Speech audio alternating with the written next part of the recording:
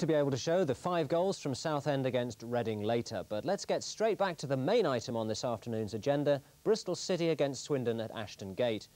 2 men who know all about the current form of both City and Swindon are the sports writers who report all their matches home and away.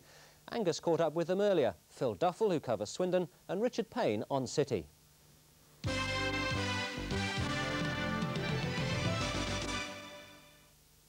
What has been their reaction to the news this week and the change in management?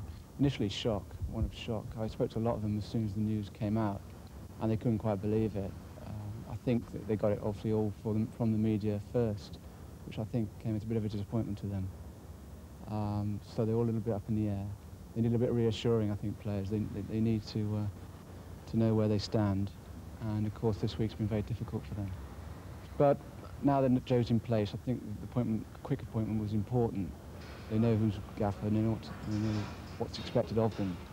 So now they must settle down, be professional about this, and get on with the job in hand today. Who do you feel are going to be the key players on Sunday to be able to lift the side? Yeah, key players from the front, certainly Wayne Allison, as I've mentioned, big bustling striker, just in Joe's sort of mould really. He was a very committed player, as we know, from England to Scotland throughout his career.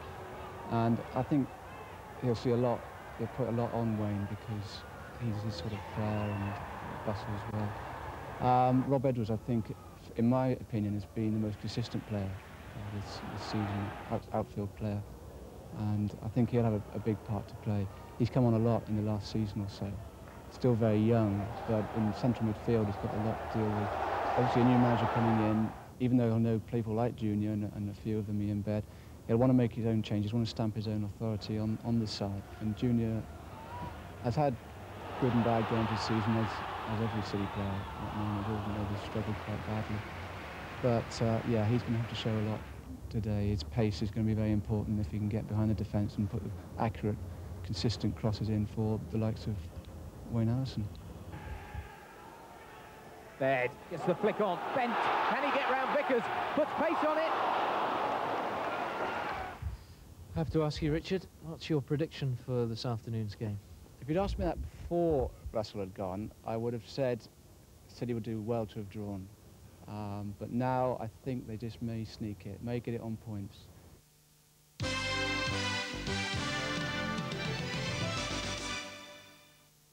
They started the season well, and for a while they were right up there with the promotion challengers. But a few defeats recently have dropped them back into the pack, and obviously they've got to be concerned about what's going on at the bottom of the league as well as the top at this stage. I mean, it's very tight, isn't it? I mean, is there away form that's really let them down? It has. I think they've got 3 points out of a possible 21 so far this season, and with anything better than that, as I say, they would still be up there with the challengers. If they can put that right, then I'm sure they'll go shooting back up the league. Now, you've seen them all season. What's the problem? The problem at the moment is certainly the same as it was last year in the Premiership, which is conceding too many goals. Now, that doesn't necessarily mean you point the finger at the goalkeeper, at the defence or whatever. It's a team game, and they've got to sort it out as a team, start defending as a unit. Robson. And Nelson made the run. Nelson, has he got the better of Thompson? He has, goes round all the way and scores. Their strong points are undoubtedly the form of Jan Fjortoft and the partnership he's beginning to form with Keith Scott, though, isn't it? I would think Jan is on his day, is one of the best strikers in this country. I certainly don't think, possibly Mark Hughes apart, there's probably not a better volleyer of the ball in this country. And he just does things out of the ordinary, and certainly in the First Division, that makes him a real match winner. And here goes Fjortoft. Scott in the middle. Scott! I think Scotty came to the club as the typical English centre-forward, you know, brash, bustling, and perhaps not too skillful. Since then, Swindon have worked hard on him, he's worked hard on his game, and he's improved sort of leaps and bounds this year. I think he's got 8 goals so far. So, your prediction for Sunday? I think it'll be close. I think Swindon could win it. Bristol City have been struggling a little bit. How big an influence the new manager will have on them remains to be seen. But Swindon do just need perhaps one win to really set them going again this season, and Bristol City could be the ideal opportunity. Well, one of them's going to be right, isn't he? Well, Mark Shale, City's form this season has been disappointing, hasn't it? What's gone wrong? I don't know, we started quite well to the season, but we've been very inconsistent recently, and it's been a bit of a worry for us. Obviously, when you're losing games, confidence is very low, but hopefully a victory today can be a turning point for us. Swindon, again, they started well, but they've faltered, haven't they, Sean?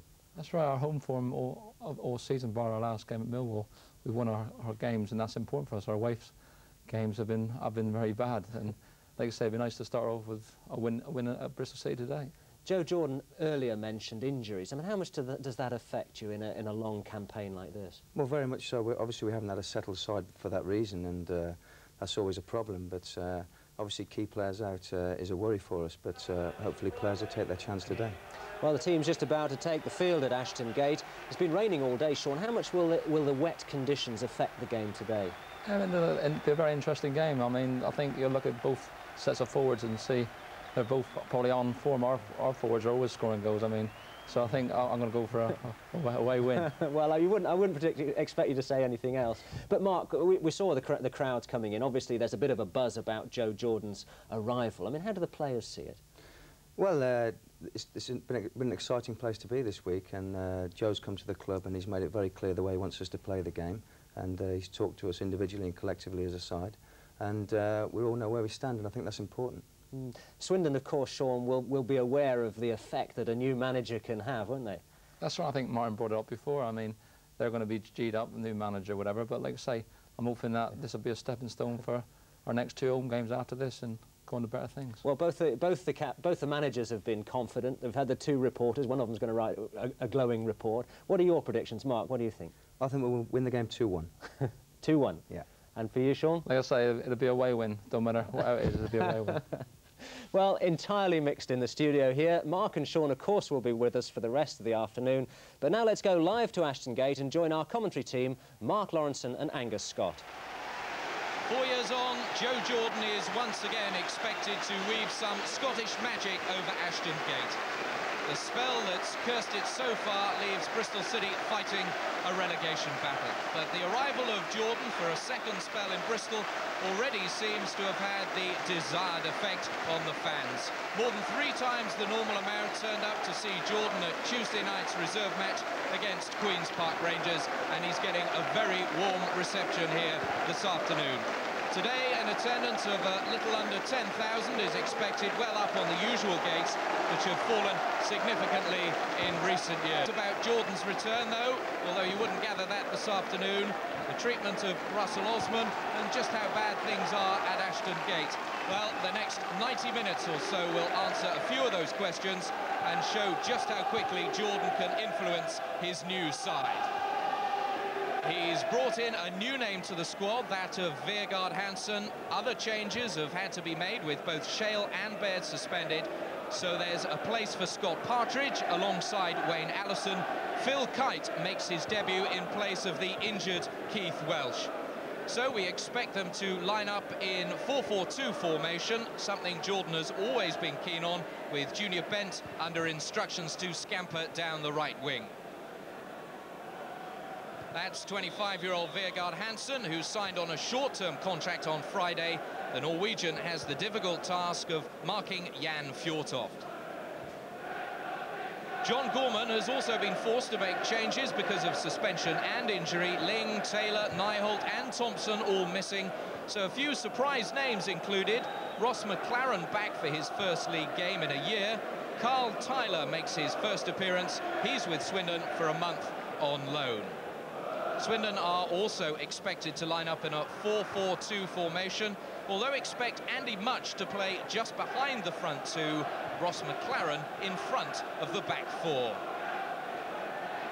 Here's our first look at Carl Tyler, the former England under-21 international, who's in to cover for Thompson and Taylor. And now my first opportunity to bring Mark in this afternoon. Mark, what do you expect this afternoon? I expect that Bristol City, the players, will be raised by the fact of the new manager, Angus. Joe Jordan, like any new manager's coming, he said all the right things.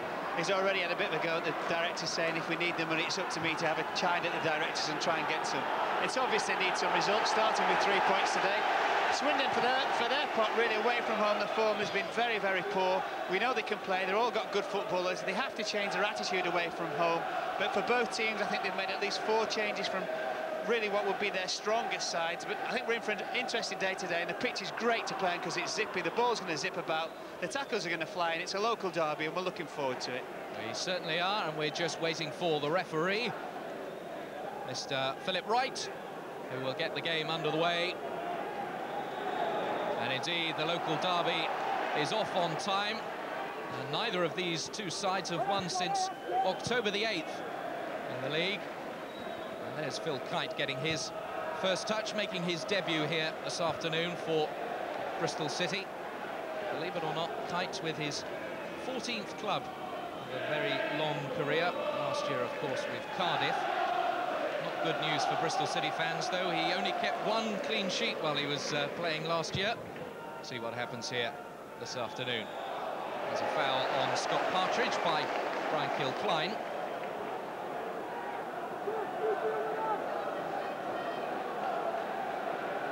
Brian Tinian, who is back in favour with the new manager, having been dropped by the former boss, will take this free kick.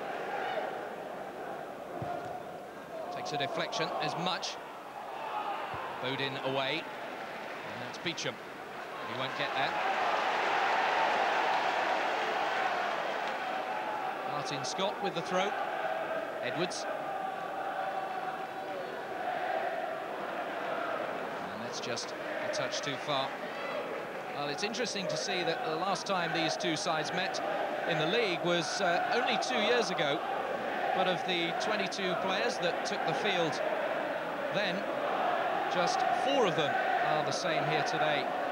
Kevin Horlock, the only man left of that Swindon side that played in the 2-2 draw here at Ashton Gate.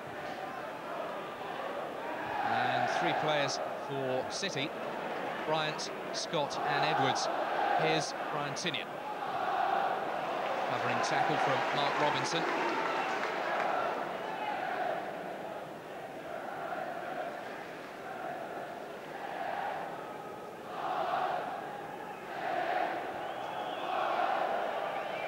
Partridge getting no change out of Kilcline.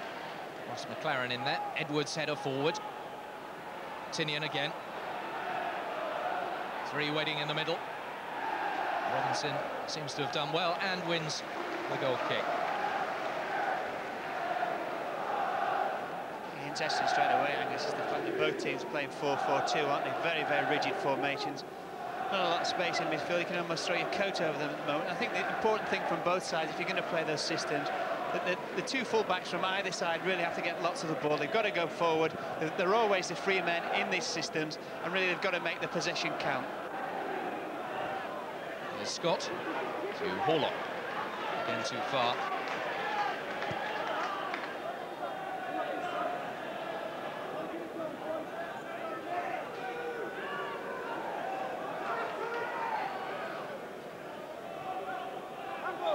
Ball by Scott Partridge. Well, Joe Jordan watched his reserves on Tuesday night here against Queen's Park Rangers. Saw Jason Fowler playing and decided to put him straight into the side. One of a number of changes, Fowler. That's Robinson forward. He's played all year for Swindon. Beecham can't keep it in play.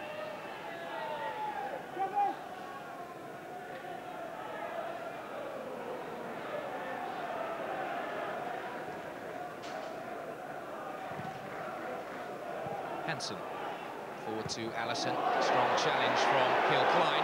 Here goes Junior Bent. First chance to run at Bodin. Support from Harriott now. Fowler. Bent. 2 men on him very quickly. Harriott's cross in towards Allison. He lets it go. Return ball comes in. And Bodin can clear it away. Bryant gets there before Fjortov. Harriott again for Bristol City. Easy for Tyler. Tall figure of Carl Tyler. And the not-so-tall figure of Scott Partridge.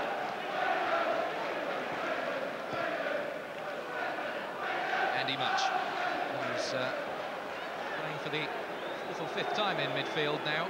He'll play just behind the front two of Scott and Fjortoft. Shoving the back on Keith Scott by Matt Bryant. I think it's important to Angus, though, certainly the way that Swindon played it. That much although he's lined up alongside McLaren at the moment and also alongside Horlock, he's a guy who's going to do all the forward running, look to get in from midfield and get in there very, very late. Always very difficult for opposing defences to pick up the midfield runners. Well, Klein's gone up. It's floated towards Kilcline. Allison gets the head in.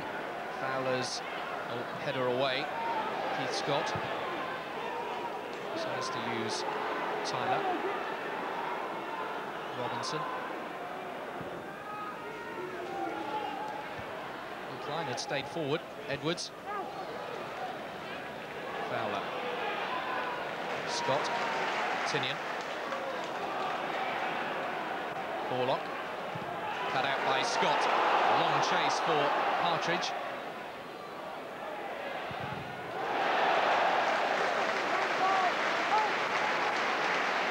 There's a Digby who passed a late fitness test to play this afternoon. Has a troubled knee. I think every time the ball gets played back to Digby, he has visions of Millwall, doesn't he? He does. If you don't recall, on that occasion, a young Irishman got in there and scored in that home defeat for Swindon. That's when they lost their unbeaten home record this season.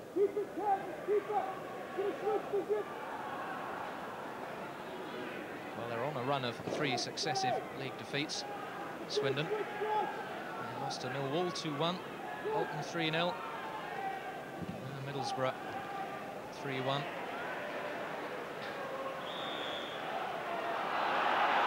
Free kick to the visitors. Nelson none too pleased. And runs back to defend. Tyler. Bodin. One of those familiar runs for Bodin. Fjortoft. Bodin carried on his run. There is Fjortoft. It's off the knee of Bryant. Tinian. It's too far for Partridge. And the flag is up for offside. It was just too far for Partridge, wasn't it? But that's typical of Tinian, although I don't think he's played particularly well this season, but he's got great vision, good early touch. He saw exactly what Partridge was going to do, which was stand the last shoulder of the defender, look for the through ball. Unfortunately for Bristol City, Digby was alert to it and came in clear of danger. Well, scoring goals has been Bristol City's problem this year. Just 12 so far in the league. Here's Tinian. It's easy for Digby. Just 12 in the league, and in fact there's only one club in all 3 divisions of the Ensley League, and in fact include the Premiership in this, that has scored fewer goals, and that's Hartlepool. And Hartlepool are bottom of the third division. That speaks volumes of why Bristol City are just one place off the bottom of the first division. Fjortoft. Watched very closely by his fellow Norwegian, Vegard Hansen. He says he's played against him before, and he said he had him in his pocket all that game. I'm not sure I believe him, but they'll be able to have their own private conversation, the 2 Norwegian boys, won't they? Even the referee won't understand them. I'm told already that Mr. Hansen doesn't understand Mr. Jordan, but when you get a Scot-Norwegian together, I'm not surprised. Martin Scott. Tinian. For Partridge. Klein does well. Robinson. McLaren. Difficult for Ross McLaren this afternoon. He hasn't played since November the 6th last year against Wimbledon, a 3-0 defeat. He hasn't played a first-team game since then. I think his difficulty, Angus, will come in the last 20 minutes, certainly on today's pitch, which is be quite heavy, although it is quite zippy, but there's a lot of surface water, and if you haven't played for so long, certainly the first team, it's the later stages where it casts you. Tinian wins the first corner for Bristol City. He already seems to have more menace about him, Brian Tinian, than he's shown for most of the season put together.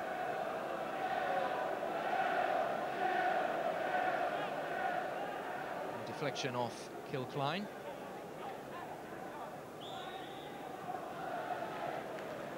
Taken by Fowler. It's easy for McLaren. He almost had a crash with Tyler. It's hoofed forward by Bodin. Marriott under no pressure. Bryant had stayed forward, controls it well. Inside to Rob Edwards.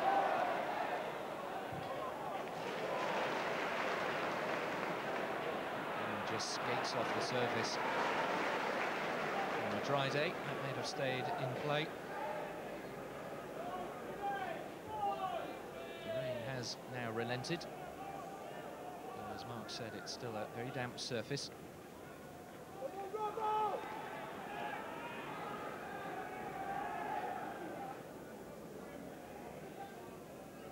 So a little over 10 minutes gone. We're still waiting for our first chance on goal. Stalemate at the moment. Martin Scott, who wears the captain's armband today in the absence of Mark Shale.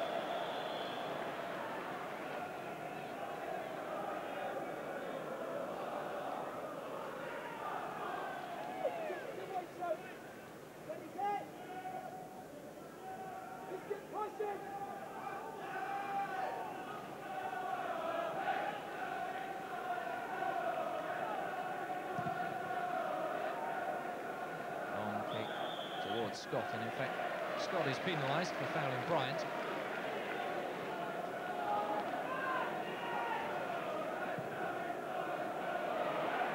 Allison. Partridge moving into the penalty area, bent as well, away by Kilcline, but not where he intended it. Unfortunately back to Robinson. Strong challenge from Edwards. Partridge, top of the crossbar. Closer, Scott Partridge. First chance of the game. It came about from Edwards' tackle as well. Great tackle with Partridge. One little touch and a quick look. Unfortunately for Bristol City, just clipped the top of the crossbar. But the nice thing about that, Angus, it will warm the crowd up. It will certainly warm Bristol City up. Just clipped the top, didn't it? Good vision by the youngster. He has good ball control and has the faith of the new manager. He's certainly given his chance towards the end of last season by Russell Osman and took it well. Beecham. Fowler's tackle.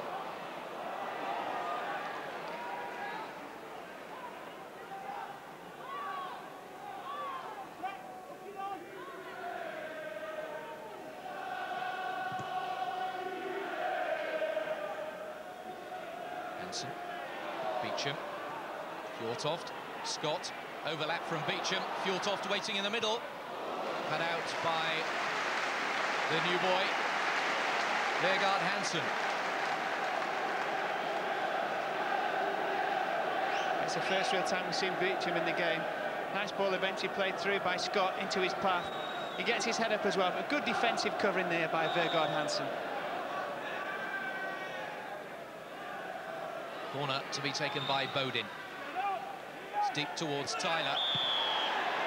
And Tyler was jumping on top of Matt Bryant, which certainly didn't go unnoticed by Mr. Wright. I think the way the teams are set up, predominantly playing 4-4-2, they've both got one wide player in there. On the right for Swindon is Beecham, and on the right for Bristol City is Junior Benton. Apart from Beecham's little run there, Junior Benton himself have had very, very little of the ball so far. They've both been quite heavily marked.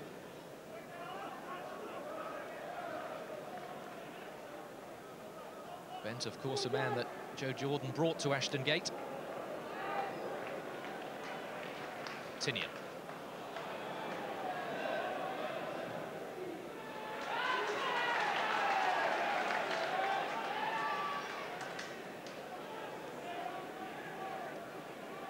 Partridge.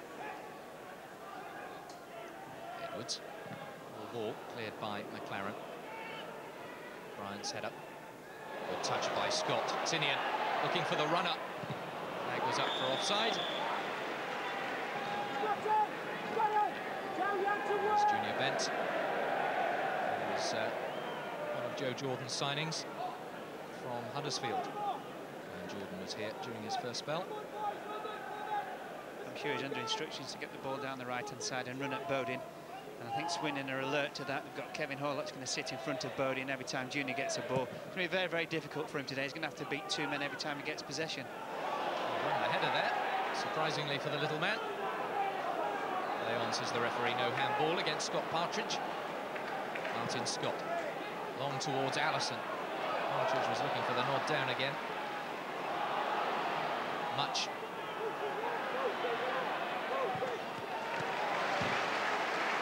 Just puts it away. Bodin. Horlock. Bodin again. Short to Fjortoft. And try and turn. Watched very closely by Hansen, who did well. Robinson. Beecham. Scott and Fjortoft waiting in the middle. If he can get it to them, it's a corner.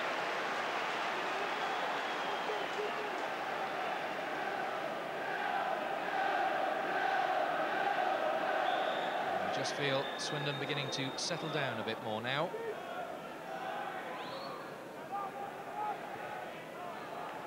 Another corner.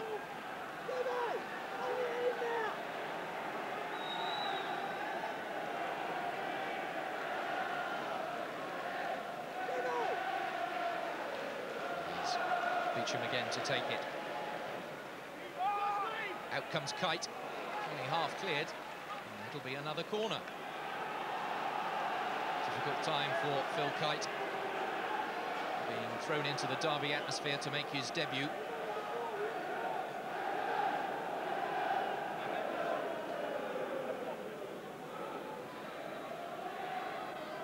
Here's Beecham again. Andy Much.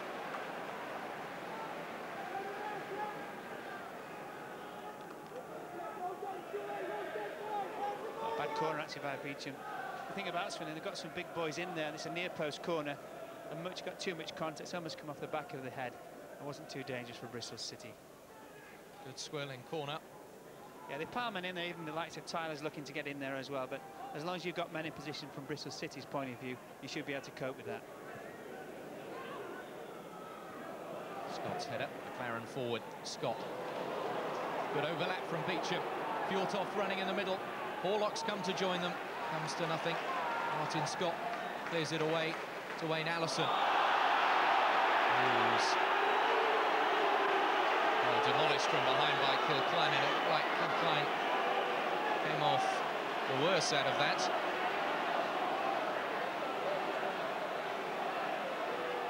Takes a bit to knock Brian Kilcline over.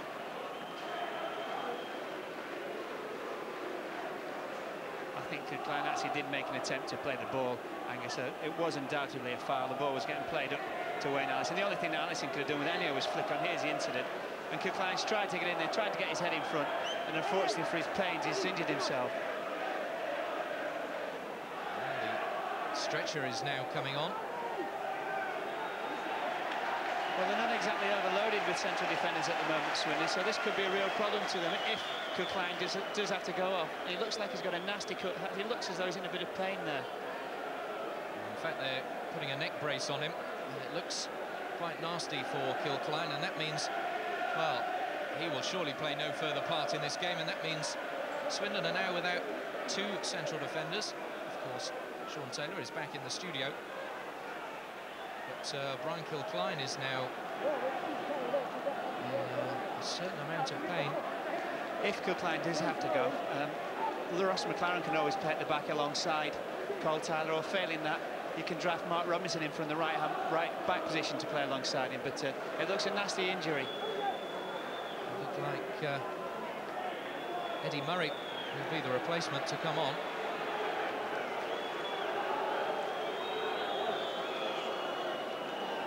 Here's it, clears it again. Kilcline's really just trying to come and win the ball, and he's fallen over. It looked quite innocuous at the time, but he's obviously injured quite badly. There's no way he was going to come back from that.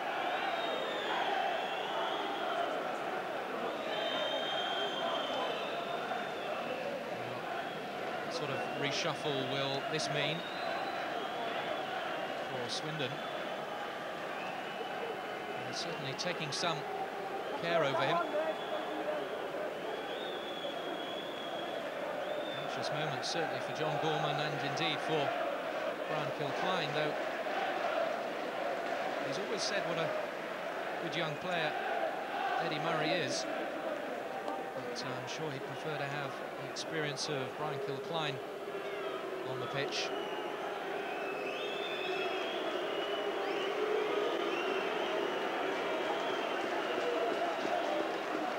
So Brian Kilcline is very gingerly carried off the pitch. It's always it's always a worrying sight when you see somebody stretching from the pitch, and the fact that the Swindon physio straight away put a neck brace on. Hopefully it doesn't look a good sign, but hopefully he'll be okay, Big Kilcline. So Eddie Murray is on. He's only 21, and this will be an experience for him. He's going to get an early touch, wins the header from Wayne Allison, but it comes down to Fowler, who in turn finds Tinian. Away by Tyler. Fowler.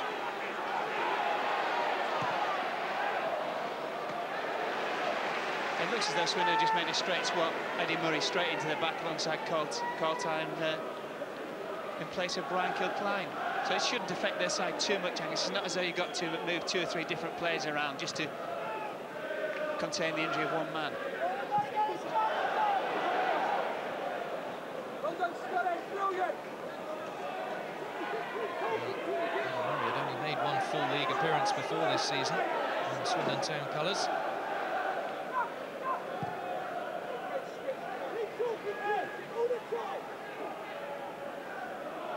Robinson.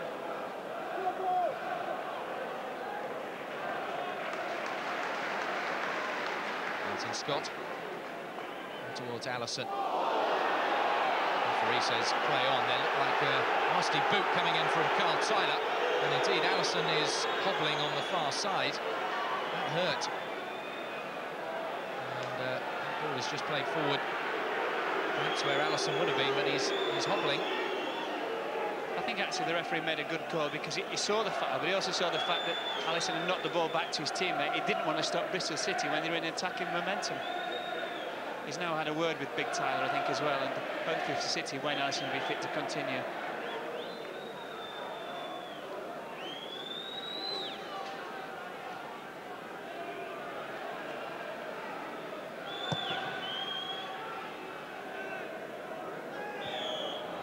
Obvious shove by Matt Bryant. Andy Much.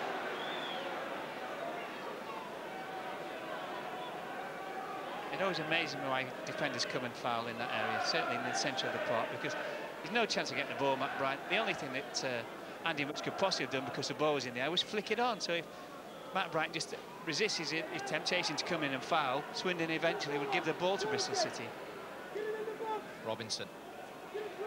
Away by Hansen. Allison. Tinian just sit down to Martin Scott. Murray. Good composure.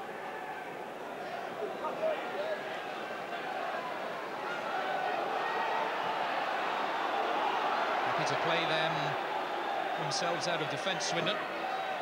Horlock up against Bent. Again, it's Rob Edwards who gets the challenge in. Much improved player he's been this season. Bodin. McLaren.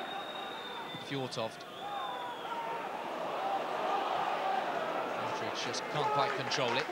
Tyler. Bodin.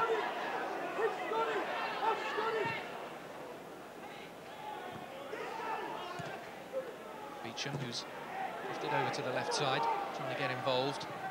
Harriott.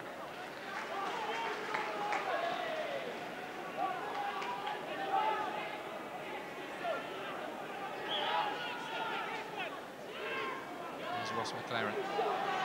Ends up the shot himself, which is blocked by Hansen. Bent. Too far for Allison. Partridge. Fowler. Tinian. Scott on the overlap. Partridge and Allison in front of them.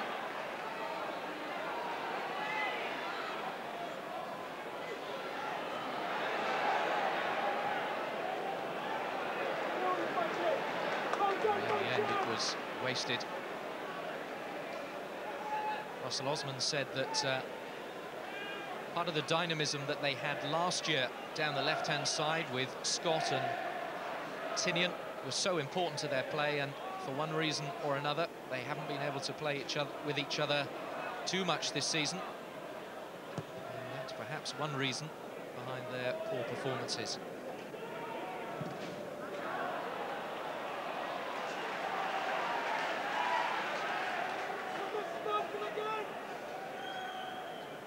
Partridge. Scott. Partridge again on the edge of the area. This time he can't turn. McLaren. Orlock. Bodin. Play on, says the referee. Fjortoft wanted the foul. It's Fowler. That's too short for Partridge. Murray brings it away. Good run. Fjortoft out wide now. Harriott. It was also clever played by Fjortoft as well. I think when he knocked the ball past Harriott, he thought maybe he knocked it a bit too far and just fell on top of him. And the Bristol City right back had to give away the free kick. Here we see it. He just knocks it a bit too far and just eventually just falls on top of him just to make sure he gets a free kick. Well played, the Norwegian international. He didn't score midweek in the European games, although his side were 4-0 victors. Here's Bodin. By Hansen, straight back to Bodin.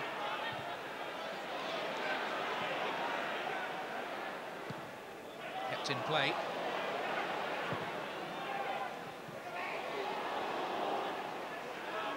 Referee awards a corner. I didn't think so. So a fifth corner of the half. Good ball in by Bodin, was it? Whipped in left foot. Both players have gone to, I think it's Andy Much actually tried to get a shot in on goal, and the referee said that it's came off Martin Scott. Corner for Swindon. Bodin to take it. Scott and Tyler lurking deep. Much makes the run in the middle now. That's deep towards Scott. It's away by Bryant. Here's Tinian. Partridge in space. Bent is the only other man forward. Looking for the early ball, but Bent has to check. Allison coming to join them now. It's too far for Bent. Bodin plays it into touch. And Paul Bodin, who didn't play in Wales's 5-0 thrashing, he was on the bench. I'm sure that was painful for him to watch, as it was for the players to play in. Harriott. Bristol City's problem at the moment is the fact when they do get out of defence, Angus, and they've got out on a couple of occasions, they've looked to break. First and foremost, they haven't got enough players getting forward quickly enough from their own half. And secondly, when they've got the ball, certainly in the last third of the pitch, because nothing's really happened for them, they're inclined to lose possession. They're inclined to try things which really aren't on. They should just keep possession for a while and try and work themselves an opening. But at the moment, they're wasting possession. The ball keeps going back to Swindon. Swindon get the ball down and they look to come out and play. Another chance to play now from the free kick. Orlock. Robinson coming in at the far post. Away by Bryant. Be another corner. I just believe it's the difference between the two sides, because when Swindon do get the ball, they are more patient. Maybe it's the year of spending in the Premiership, although they were relegated, but that year they learned that if you do lose possession at the higher level, you never get the ball back. And that, at the moment, is possibly the difference between the two sides. Beecham's corner. Goal kick from Keith Scott's header, I think it was. Scott scored 8 times this season, forging a very profitable partnership with Jan Fjortoft. 23 between them this year, and only Tranmere have a better striking pairing. One goal scored, that is.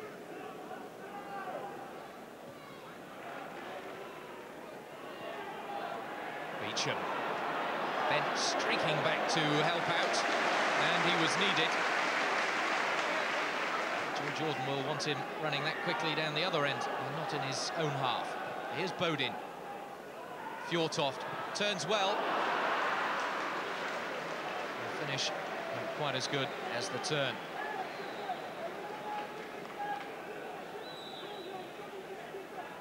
This was the race, wasn't it? I think little Junior was like Harley Davidson, wasn't he, down the right-hand side there, just managing to knock it out. Good defensive work by primarily a midfield player, in fact a winger. We see so many Swindon goals this way, don't we? Bodin looks up, Fjortoft always feeling his man, holding him off, and always managed to get a half turn, but couldn't quite get the shot on target.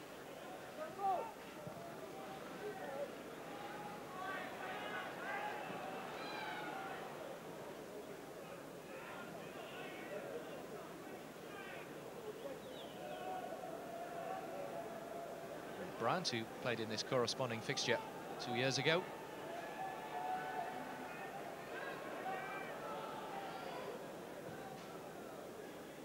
Much inside to Fjortoft. Can he turn again? Lays it off to Scott.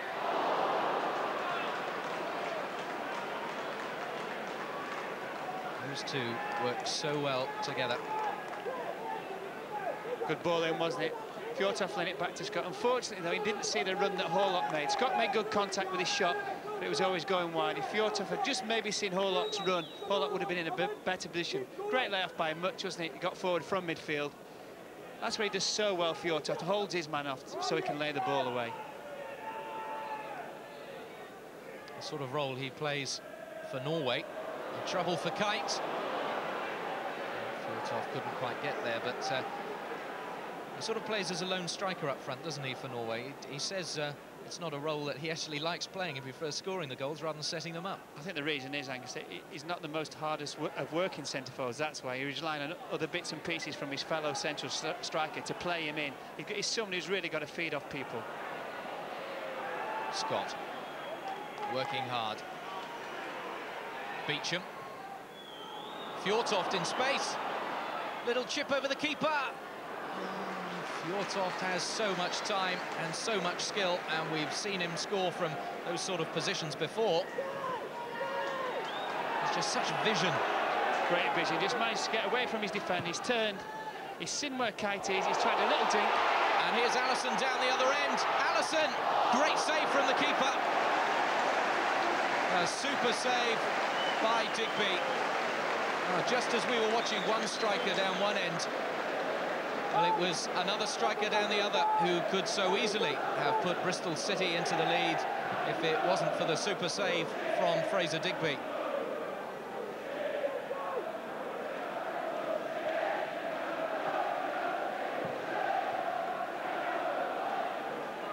Great chances, both ends. But we are still goalless here at Ashton Gate.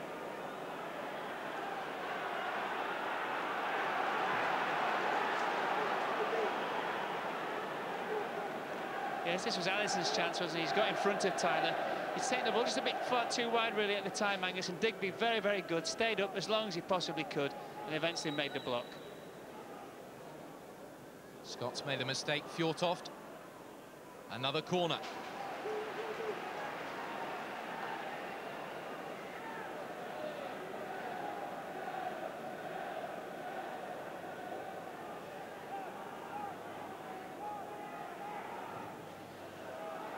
Here's Much. McLaren. Again wide of the target.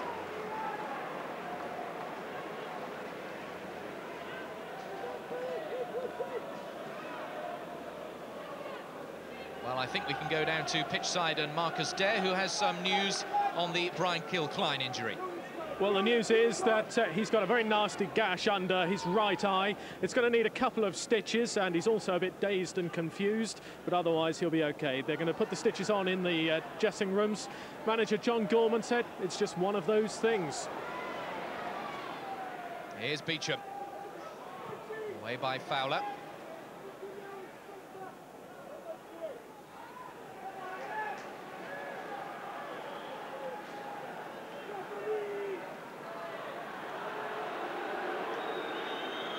Well, thankfully, the Cookline injury doesn't seem to be a long-term affair, so it may well be that he's fit and available for Saturday, which is a relief to everybody.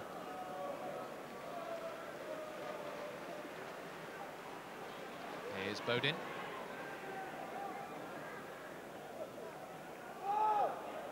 Edwards. Forward by Scott. Partridge trying to get round the back of Murray. Murray does well. In fact, I think Swindon have a midweek game against Burnley on Wednesday night, so we'll see if he's fit in time for that game. McLaren. 10 minutes of the first half to go, plus, of course, a substantial amount of injury time because of Kilcline's injury. I don't think the advertisers will be very happy about that. I think Keith Scott got forced faults and he did a refusal, wasn't it? He didn't want to leap the fence.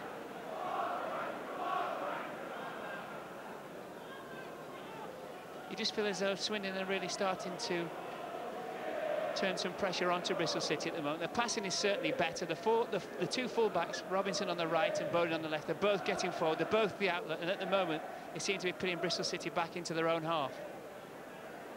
Scott, a touch for Beecham. He was trying to find Andy Much. Hansen read it well. And a foul by Tyler on Allison. Taken quickly by Tinian. Forward to Partridge. Tyler with time. Robinson gets it at the second attempt. Warlock. And that's far too short for Bodin. Junior Bent. Hasn't really had a chance to stretch his legs, Junior Bent.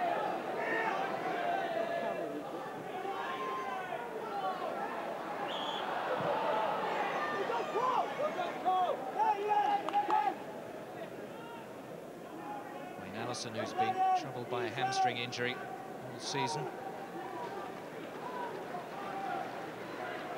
I think the last league game he played was in October.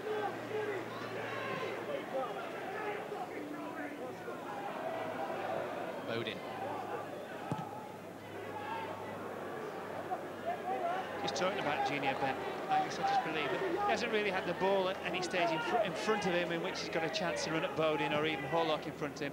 I think, you know, young Marvin Harriot's really, he's got to come out of his shell from the right back position and look to support him.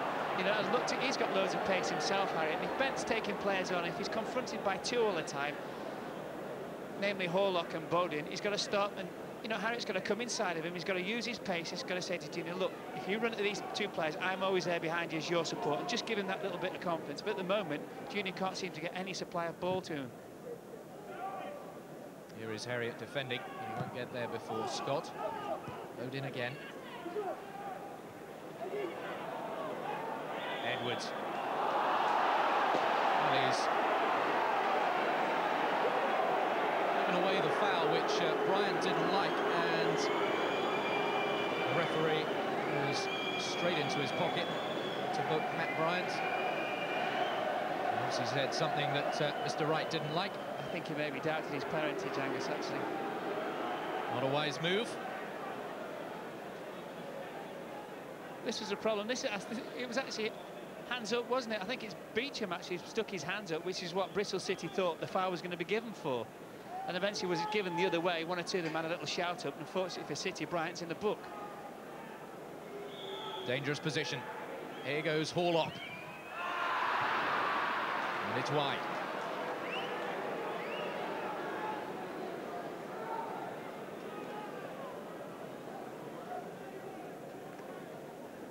There's a little bit of movement over the ball just to try and put Phil Kite off. It's actually a good strike by Horlock, but it was always at least 3 or 4 feet wide of Kite's near post.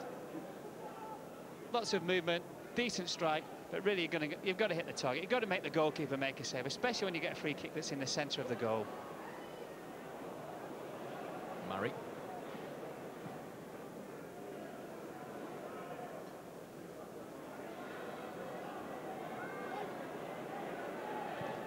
Scott. Here's Partridge. Bent is in space. Can Tinian now find him? Still Tinian. Partridge. Floated towards Allison. In the end, nothing just really clicked at all.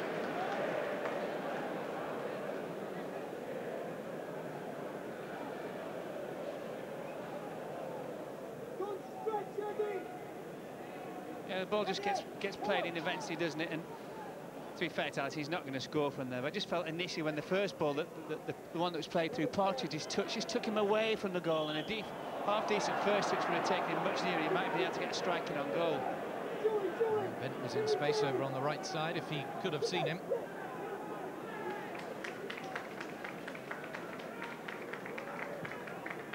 McLaren's free kick towards Scott.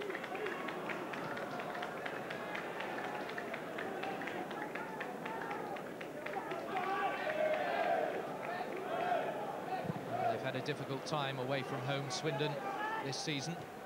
They have just 3 points out of a possible 21. Here's Tinian, though. Just couldn't quite find Allison. Rob Edwards.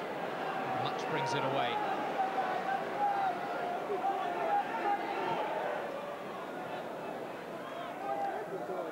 A goal kick. Just 3 minutes left on the clock, plus time added on for stoppages.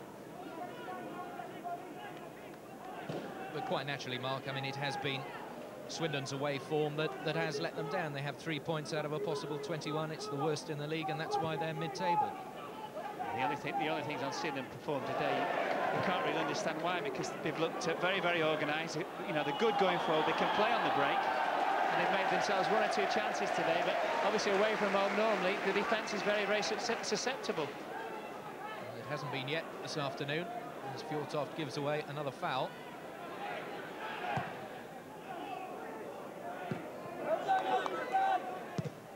Harriet, Bent, keeps it in well. Allison, Harriet.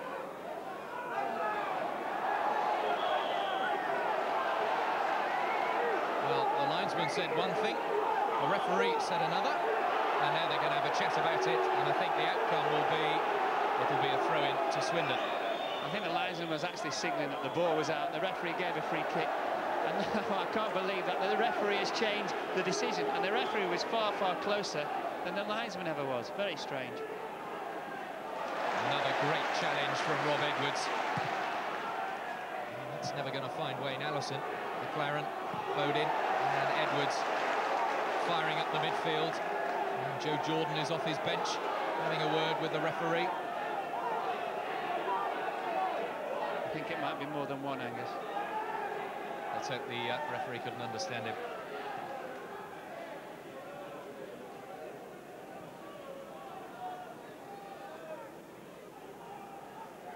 This is the difference, because Swindon are prepared to get the ball at the back. They're prepared to stretch Bristol City and draw them out and eventually get the players in. Tinian. Partridge is through. Again, his first touch lets him down. Robinson in trouble and gets it away.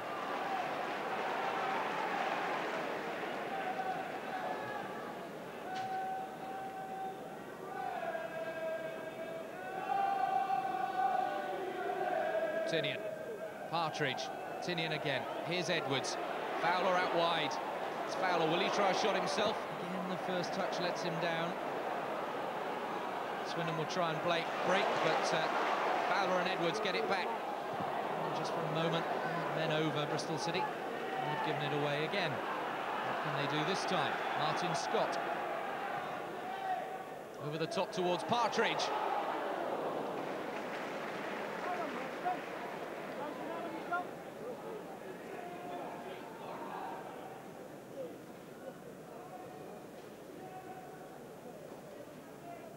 Just a long ball, it wasn't in by Scott. Partridge for a moment looked as though he was in, but good goalkeeper by Digby. He's got 40-50 yards in which to see the play, and he's come and claimed it for his side.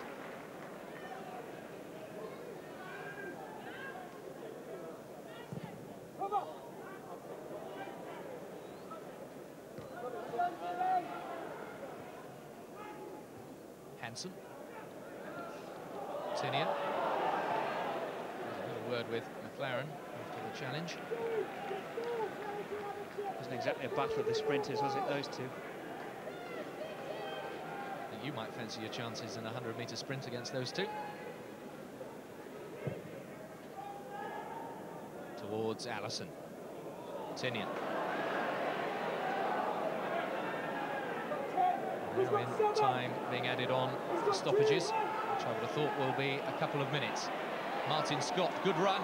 Partridge, deflection, and over the bar. But just again, a little glimmer of hope for City coming through Scott Partridge. It was Scott, wasn't it? Scott's actually taken somebody on, which has made an opening. It's committed defenders. And there's a deflection off Tyler, and City have got a corner. That's what the fullbacks have got to do. They've got to commit themselves. In this occasion, Scott's come inside, played a lovely little ball into Partridge. Fortunate for Swindon, Tyler's got the block. The flag is up for offside. A poor cross. Doesn't matter, it runs out for a goal kick anyway. But certainly the best chances of the half for Bristol City coming from Scott Partridge.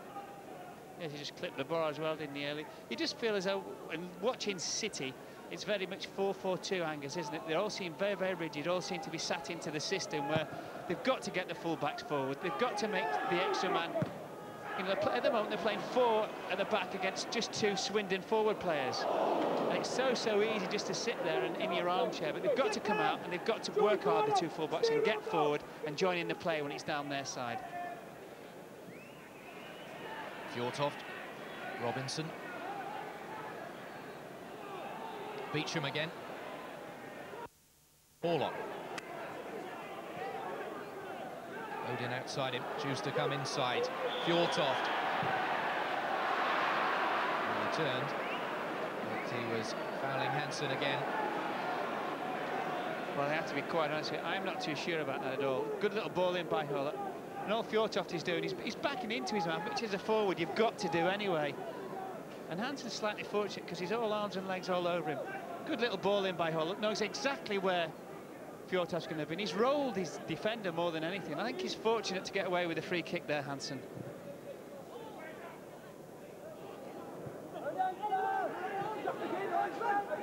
And so far, he's done a good job. Vegard Hansen.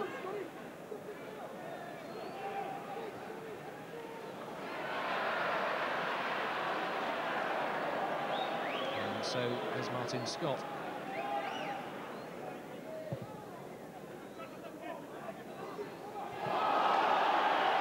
Climbing by Carl Tyler. Not much doubt about that. Free kick is taken quickly. Bent now on the charge, and once again stopped by 2 players. Orlock and Bodin have been on him straight away as soon as he's ever got the ball. Allison, it won't count. Foul on Digby.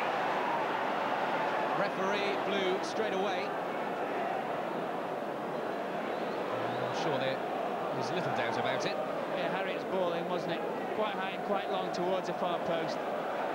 And certainly Allison's made contact with Digby. It wasn't the most obvious of fouls. Here the ball comes in, far post. Digby's always got his eyes on the ball. In comes Allison, and I think he had a hand on his shoulder, which possibly meant the goal was choked off. But goalkeepers get so much protection nowadays anyway. Here's a chance, but it's cut out by Murray. Just a little bit of life left in this first half yet. Edwards shrugged off by Fjortoft. He gives away the foul. What am I doing wrong, he says.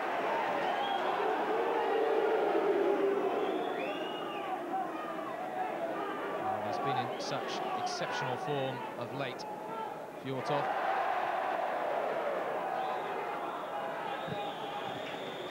And there goes the half-time whistle. It's been a half of few chances. Scott Partridge has had a couple of efforts for Bristol City, and Fjortoft has come closest for Swindon Town. But the half-time score is Bristol City 0, Swindon 0. Here's Marcus Dare with Andy Rowland. Well, Andy, how happy are you with the first half? We've done OK. Things are pretty even at the moment. Bristol City have had a couple of chances, but as the game went on, I thought we got into it a little bit more, and hopefully we can go on again and take it from here. Best moments when your backs have pushed forward.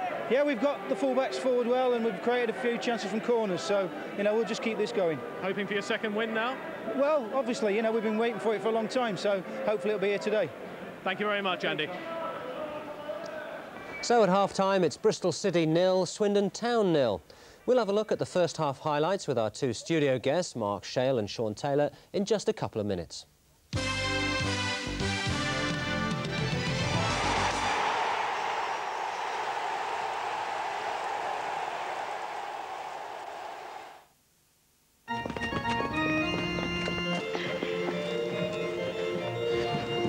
Excuse me, Sir Brian. Got the present, sir?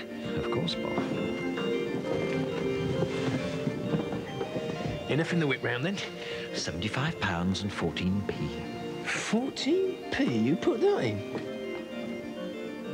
Don't suppose you bought it with your... With my Barclay card? Oh, yes, obviously, Boff. I had a manila envelope stuffed with cash, and so naturally, I used Barclay card. Well, it would have been insured against loss or damage. Boff! This is the wedding of the daughter of the head of MI7. There are 4 men on the roof, 2 in the choir, and the vicar has no previous convictions. I think that's ample insurance for a china teapot.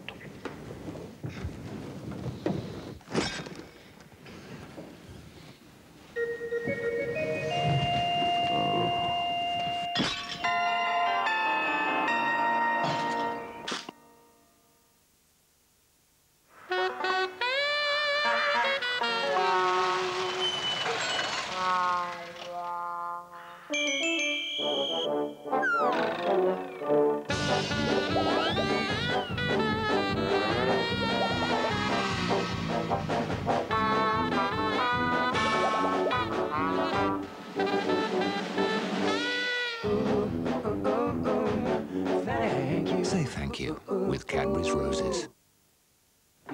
I need a volunteer. How about you, sir?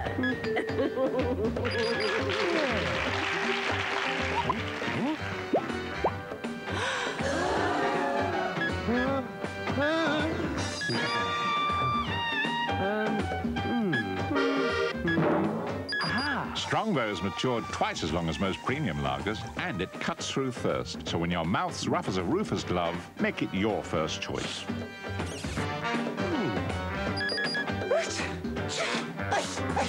Strongbow, what your thirst needs first.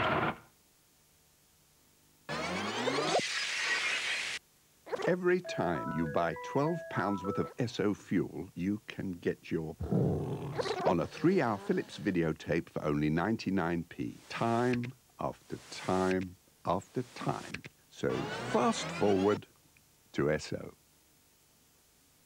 Cargo Club offers members a massive range of top brands at warehouse prices. It's open now, so come and take a free peek before you join. With Christmas just around the corner, it's worth checking out the prices. Jump in your car and go to Cargo Club, Castle Court, Bristol.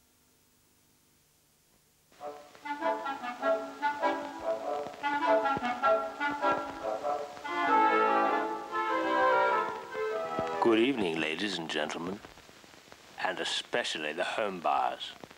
All of you have, at one time or another, worried about how much your monthly repayments might or might not be. Ah, but have you ever thought of finding out through Nationwide's quick quote? Oh, you haven't? Oh, well, in that case, you will be even more interested in the virtues of our sponsor's product. Home buying without a hitch. Building a future with Nationwide, the Building Society.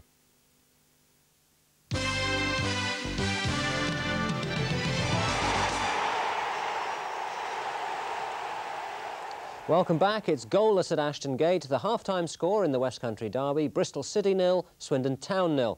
Watching the first half with me in the studio were City skipper Mark Shale and Swindon defender Sean Taylor. Would Swindon be happy? Very much so. I mean, John will be really pleased. I mean, no goals against. I mean, we haven't scored yet, but the way things have been going of late, he'd be really pleased with that. What about City? Would they be happy with that? Yeah, I think we probably made the best chance of the first half, and definitely some encouraging points. Yeah, the first chance we saw, of course, was Scott Partridge's shot, wasn't it? Yeah, it was, I think Rob Edwards won a great tackle on the edge of the Swindon area, and he swiveled and hit it first time and just clipped the top of the bar. Very unlucky, I thought. Yeah, City's tactics were obviously to use the smaller men, use their speed across the ground. Exactly, they're very quick, and I think Scott Partridge has looked very lively and has caused problems for Swindon. But Junior Bent patrolled down the right-hand side there, really, isn't he? That's right. I mean, with Paul and Kevin's predominantly a full-back anyway. I think John's, like I said, keep an eye on Junior, and they've done very well there. Yes, Swindon had to reorganise their defence, though, after Brian Kilcline was an unlucky injury. What did you make of it? It was knocked in the air, and I think obviously it was a foul against him with Wayne, and he seemed to just land awkwardly. I mean, we all thought that he'd done something to his neck, but I think that was precautionary. I think they said he had a cut above the eye or whatever. But how much of a problem would that be for Swindon, though? We've had a few problems with defenders getting injured at the moment, but I mean we've got Edwin Murray just come in. He's a young lad, and I think he'd do very well. The problems for Bristol City were really centred around Jan Fjortoff. We thought he'd be the danger man, didn't we? Yeah, he's a very dangerous customer. We've seen him a couple of times with his back to goal, and he's very good at turning his marker, and he's done that a couple of times, but fortunately he hasn't hit the target yet. Yeah, superb control on the ball, isn't it? Yeah, he's always, I mean, that's his forte this season especially. Yes, here he is again. It's a lovely turn, and could have gone in, couldn't it? He's unlucky there. I mean, he does this so well. Back to goal. He's a bit unlucky with the chip, actually. So a man to keep an eye on in the second half, but almost immediately we got back up to the other end, and a good save from Fraser Digby off Wayne Allison. Yeah, Wayne did very well to lose his marker. I think it was Carl Tyler, and he tried to go round Fraser, and he made a very good save. That was probably the best chance of the game. And City actually got the ball in the net, didn't they? In the end, well, we see the save again from a different angle. Fraser Digby did very well, but he couldn't.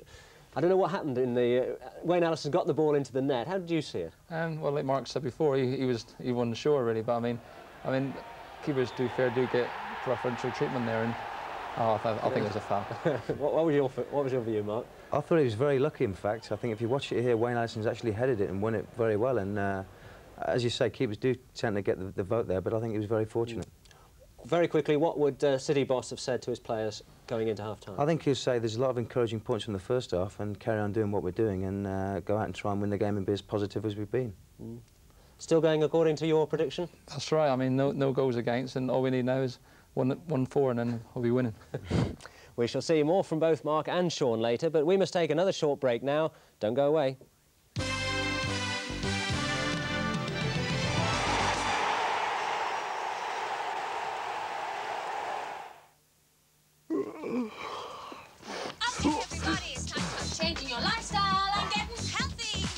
Healthy? That's an idea. Let's stretch it up. Woo! And down to the side. Kellogg's Bran Flakes are an easy way to get into a healthier lifestyle. Let's go for the burn. They have more fibre than most other cereals, they're low in fat, but taste great. Okay, people, you're looking good. Well, I think I'll go for the burn tomorrow. Kellogg's Bran Flakes, a step in the right direction. Tales of the Black Horse, the lightning lute. Once there was a giant who was tired of tramping about the land, putting the wind up people. So he raided his nest egg and went to buy a cart.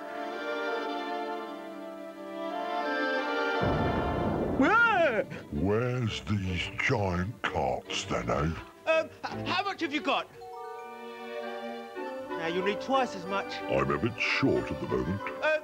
Don't worry, I know just the people. Now, the cart salesman knew that Lloyd's Bank can agree a personal loan on the spot. Sorry. Perfectly all right, sir. See, what did I tell you? And the moral of our story, if you need to get your skates on, come to Lloyd's Bank for a personal loan. The Lightning Loan, another legendary service from Lloyd's Bank.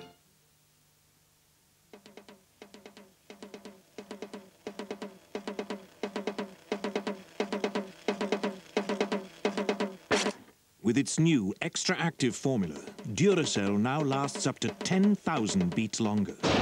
New Duracell Extra Active for extra life. Have you ever wondered how the little widget thing in new John Smith's draft actually works? Then you're very sad. Come Cargo Club offers members a massive range of top brands at warehouse prices. It's open now, so come and take a free peek before you join. With Christmas just around the corner, it's worth checking out the prices.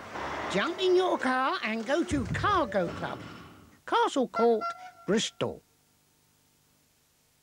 After every shave, new Link System Aftershave Gel with 2 active moisturizers takes care of your skin.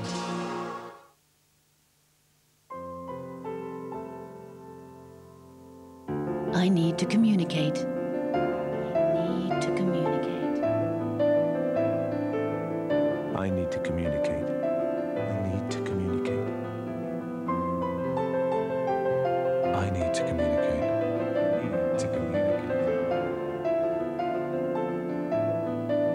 I need to communicate. I need to communicate. I need to communicate. I need NEC.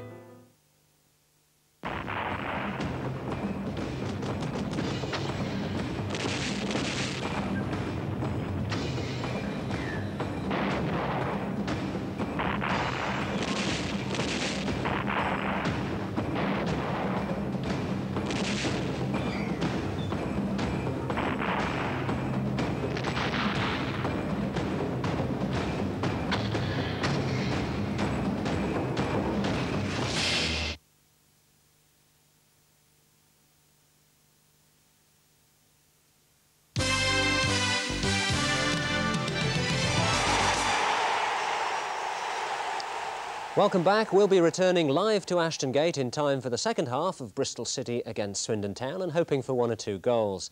Now, 2 other games are being played in the First Division this afternoon. At Ayresome Park, the half-time score is Middlesbrough 0, Wolves 0. The other match is Burnley, just above City in the table, against Sheffield United. Our commentators John Helm and Chris McMenemy. Always that roar goes up as Burnley find good possession here, and Adrian Heath made some great ground, and into the area he goes. If he pulls this one back, they're in trouble. Here's Robinson, a goal for Burnley. Did it cross the line? I thought it did. It did. Yes, he had a tremendous run. The discipline we talked about just left Sheffield United for a little bit there, but that's pure skill. A great little ball to the far post, kills everybody, and a downward header which just about creeps in as it does there. You can see that on the replay inside the far post. Kevin Gage tries to get around and does so successfully. It's an own goal, although Kevin Gage is going to take most of the credit for it. Justin Flo may have stuck out a boot as well. He's got his arms raised. Did it go off Randall? It's an equaliser, that's all that matters.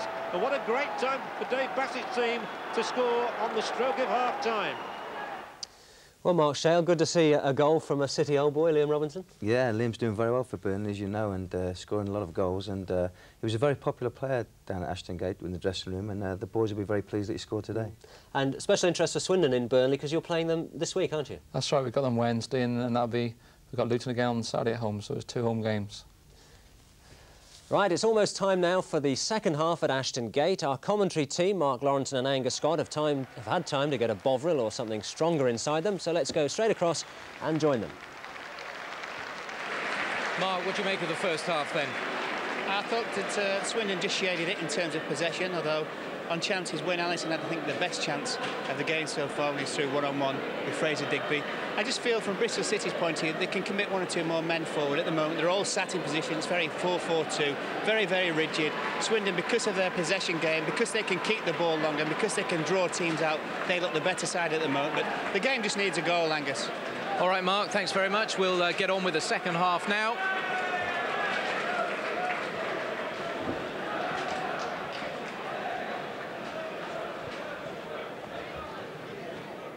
Swindon to get the second half underway. We're just waiting for a signal to go to the referee. He's received it. And we're off. Well, the news at half-time is that Brian Kilcline, has had 4 stitches in a head wound. And already there's a player down. That's Rob Edwards. I must admit, I didn't actually see the incident.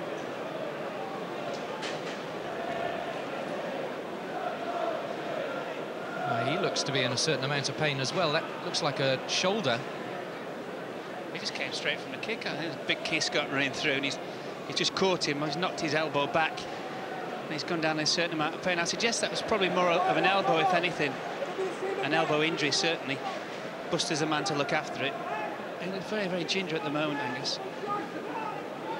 No pun intended. Of course not.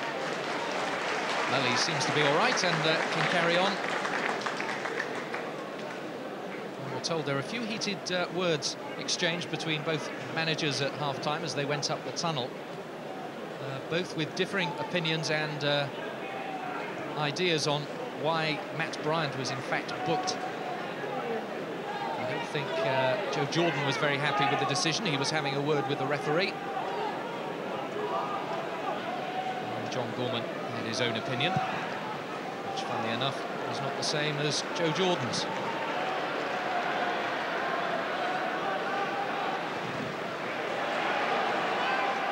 Harriott.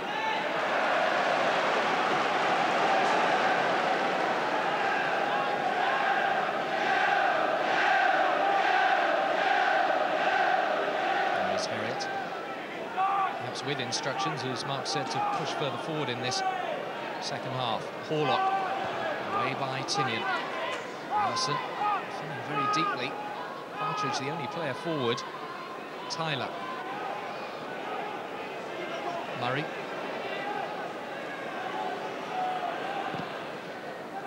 Forward to Fjortoft. Flick inside to Scott. Beecham overran it, so too did everyone else. Still Beecham, and much.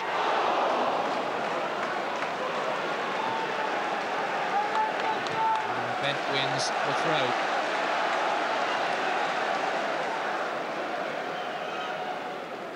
It's the first real chance of the second half. The ball gets played up from Murray. Good layoff, and Scott knows exactly what. Lovely little back heel. Fortunately, Beecham comes and overruns the ball. He has a presence of mind. He can't get his shot in on target. Here's a strike from Much, and Scott managed to get his back in the way of it. Bent.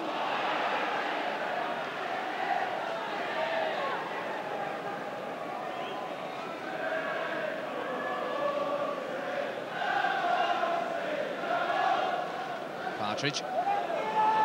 Given away to Horlock. Edwards. Brave enough to go in for the challenge after injuring his elbow. And Tinian just dwelt too long. You just see a swarm of Swindon players around the ball. And the City players in confidence. Away by Hansen for another corner. First of his second half. He's looked quite an interesting prospect, Mark. Yes, it's a case of so far so good for him.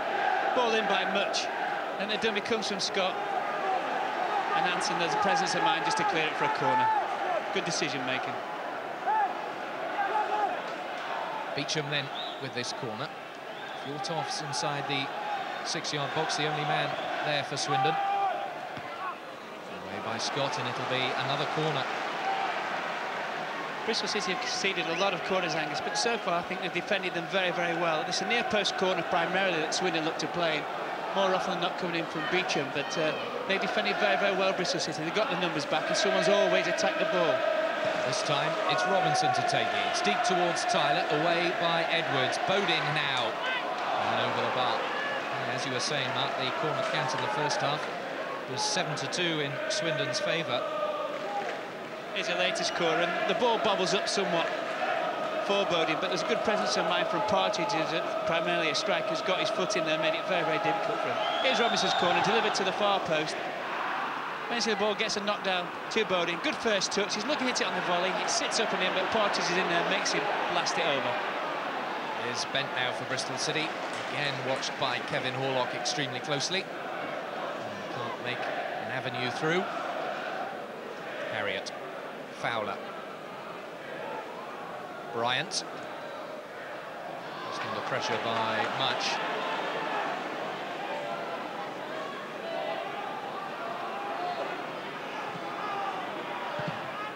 Robinson. Bent. It's away from Horlock this time. Still Bent. Does well.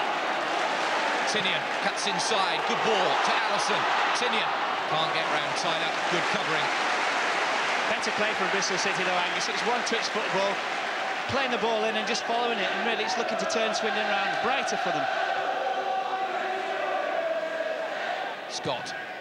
It's the cross in. Allison is far post, and Tyler again, the man to get it away, and it'll go away for a corner, throw-in.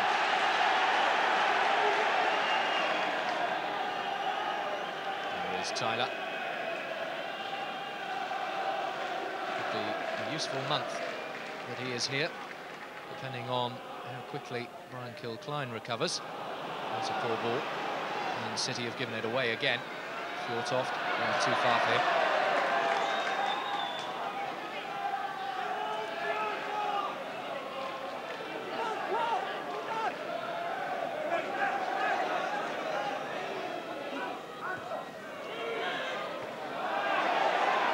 Tyler.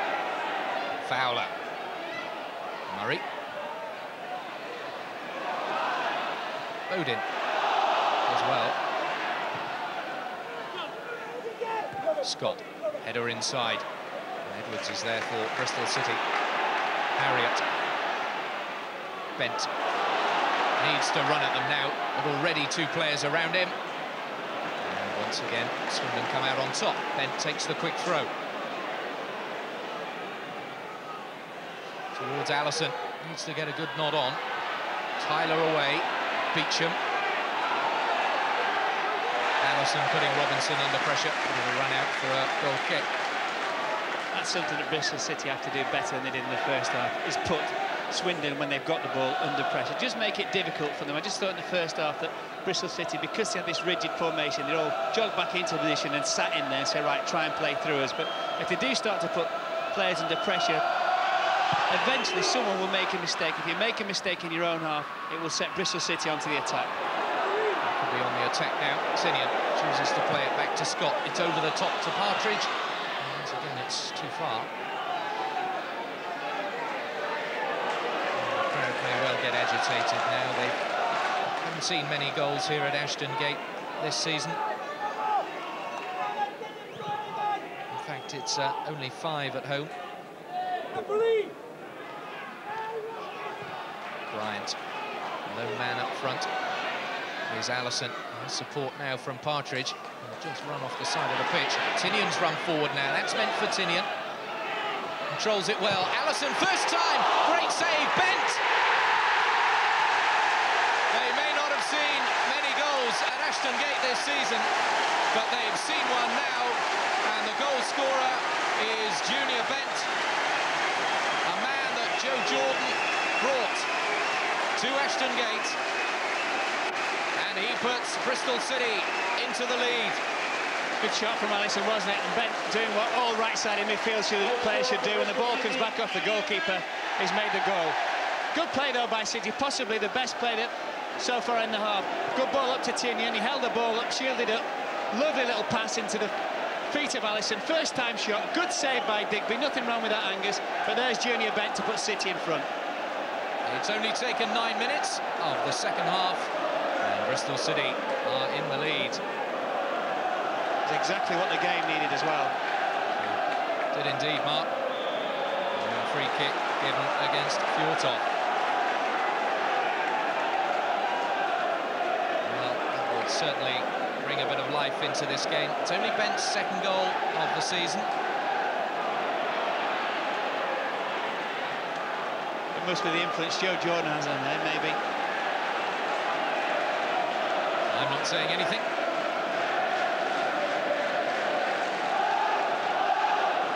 Well, he's often been criticised for missing his chances, Junior Bent.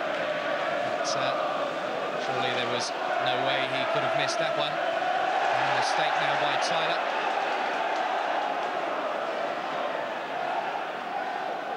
And I just wonder how important that could be for Bristol City's season.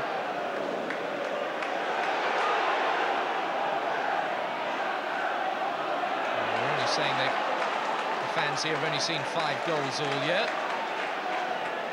They wouldn't mind if that was the only goal they saw this afternoon. Here's Partridge. Tinian's just pulled off deep, away by Robinson. Bent now. There's a poor cross.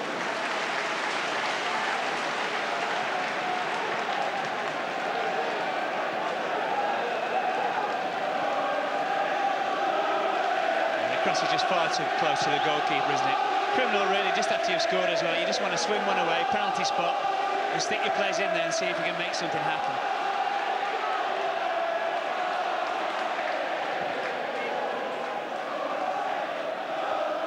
Murray forward, Scott, Tinian, Scott again, Partridge, lovely control, Tinian, it's towards Allison, here's Partridge, surely number 2, Allison, it's 2!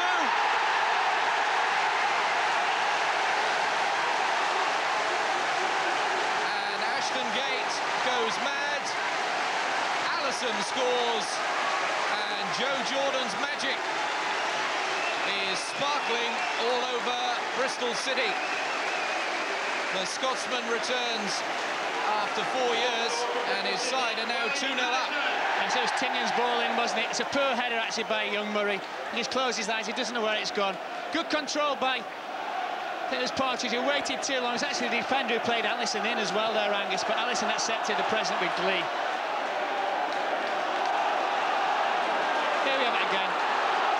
Tinian's far post cross, poor header by Murray, good control by Partridge. Actually, Big Tyler who made next contact, and then Allison stuck it in the back of the net. 2 goals in a couple of minutes for City. Well, and that was Brian Tinian. You were watching that replay, has just blasted one wide, but it's one-way traffic at the moment. And Swindon's poor away form continues.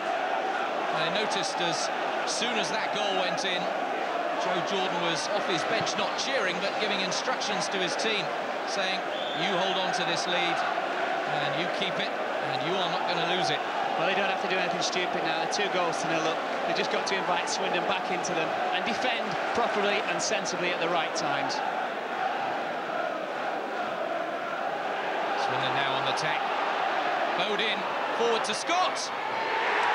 It's 2-1. And Scott scores his 9th, and this game is not over yet. Well, we've gone from one defensive blunder to another because I actually thought Phil Kite, he's got his hands to the ball there. He should have saved that. Good ball by Bowden. He's waited, he's drawn the defender, slipped a little ball in, just came off Hansen. Scott's got the left foot on it, but to be honest with you, Phil Kite's dived over it. He should have stopped that. Here we have it again. Bowden's little ball through the middle. Just a left foot, it's a real stab more than anything, and Kite really has got his hands to it. He should have saved that. He's complaining to his defenders, but he's paid to stop those.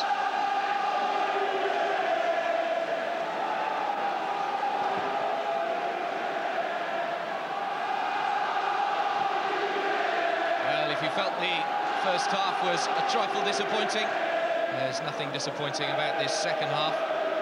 We've had 3 goals in 5 minutes.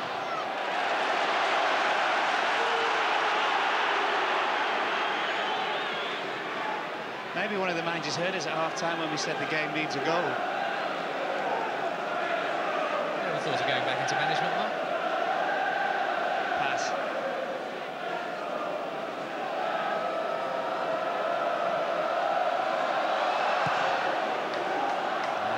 Do you see a team score a goal and then concede one within a matter of a couple of minutes? Allison put pressure on Digby. Digby takes very quick, evasive action.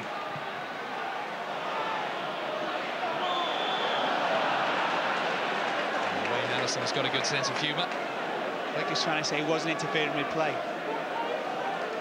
Not until he was in the penalty area with the ball and just about to score. Anyway. Fjortoft.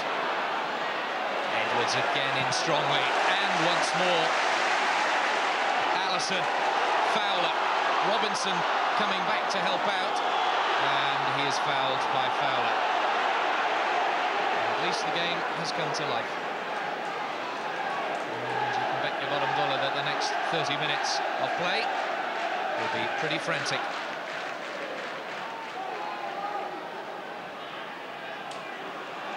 Bowden.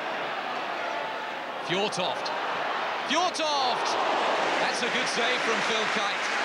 Did everything asked of him this time, because Fjortoft thought he was curling it into the corner. And Kite denied him. Again, it's Bowden, Angus. He always gets forward. Great play by Fjortoft. Good early touch. He's looking to bend it in the corner, and Phil Kite's made his amends for his mistake before. Kite came late to punch away the corner.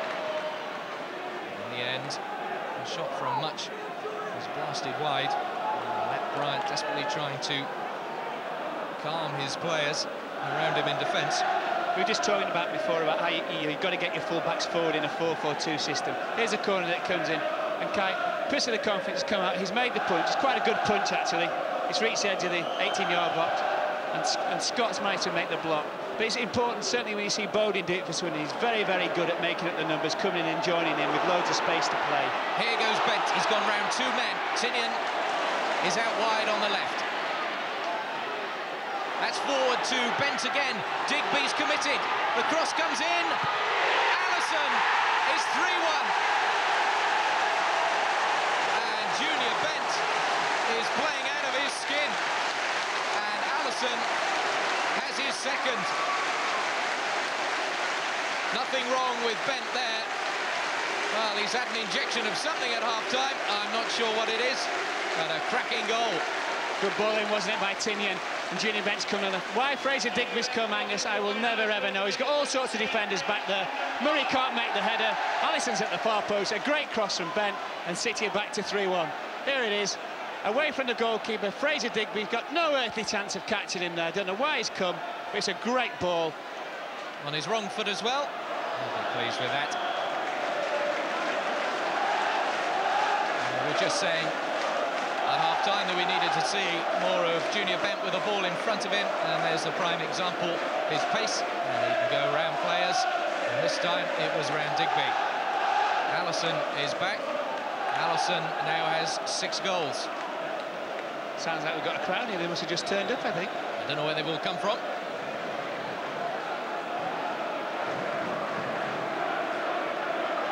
Flick on by Allison. Partridge. McLaren. Digby's clearance is a poor one, but it goes to Beecham. Edwards again. Scott does well. Bryant. That was too short for Tinian. Allison.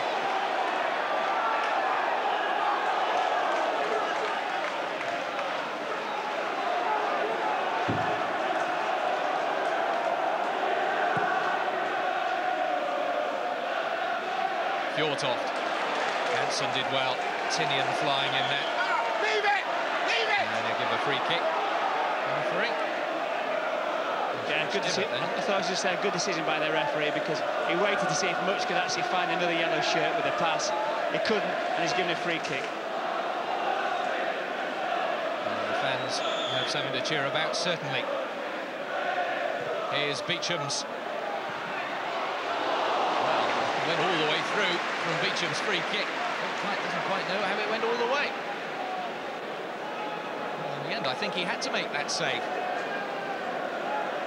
Yes, it's travelled a long way from Beecham's free kick, isn't it? I think it's Much actually just got half a foot on it, and a good save by Kite. Well, he's going in the corner as well.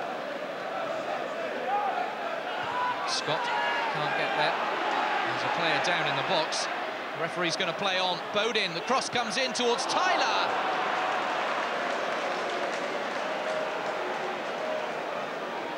Using his height well, Carl Tyler. 6'3". Good play by Bowden, wasn't it? Slipped his man, gave him the old shake, stood the cross up, and Tyler head and shoulders above everybody, but couldn't quite hit the target with his header. Just stood the cross up, didn't he? Said, go on, get your head on that, which Tyler did, but failed to hit the frame make of the goal.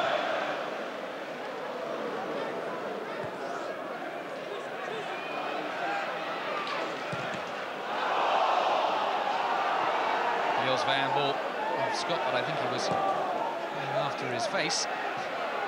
Here's Scott again. Much. Bowden once more.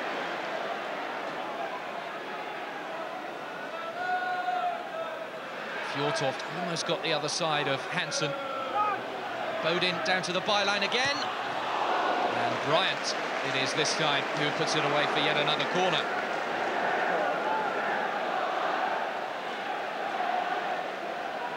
Bowden's a real lethal weapon as he gets down the left-hand side. Great cross again, but good defended by Matt Bryant. Corner comes in again, and it's Bryant once more. Bowden, Horlock. Little chip over the top once more to Bowden. This time he can't control it, and Tinian gets it away. McLaren in again. Oh, the player's offside there from Swindon, but the flag didn't go up. Fowler. Allison now. Early ball to Partridge. Well, you just notice that he hasn't got a whole host of players running to support him. You just feel City are happy to sit on this 2-goal advantage. Edwards. Fowler. Bent.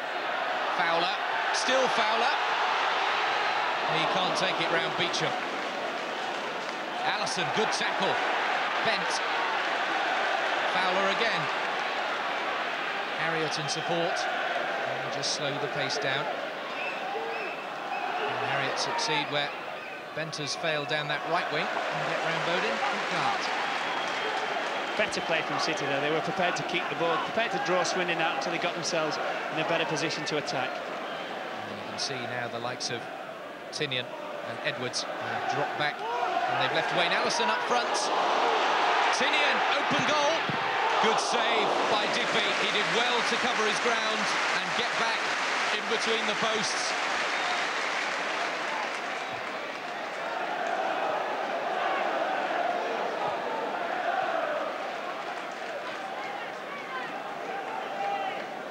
It's good play by both players actually, because Digby's not made the best of punches. Angus comes to Tinian, he's hit it left foot very, very firmly, but Digby stood his ground and he's made a good save after his mistake.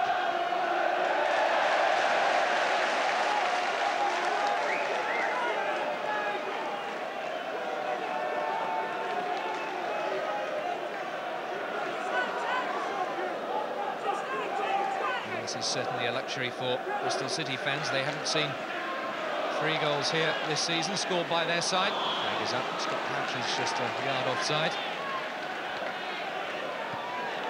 Football never ceases to amaze you, does it? In the first half was hardly a defensive mistake made by both sides, and now we've had at least 3 out of the 4 goals.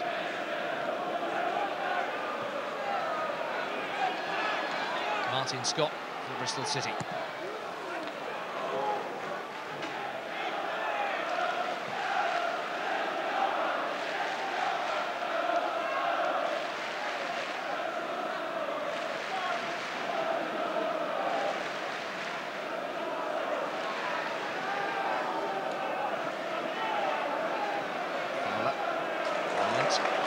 Scott was blocked by Beecham.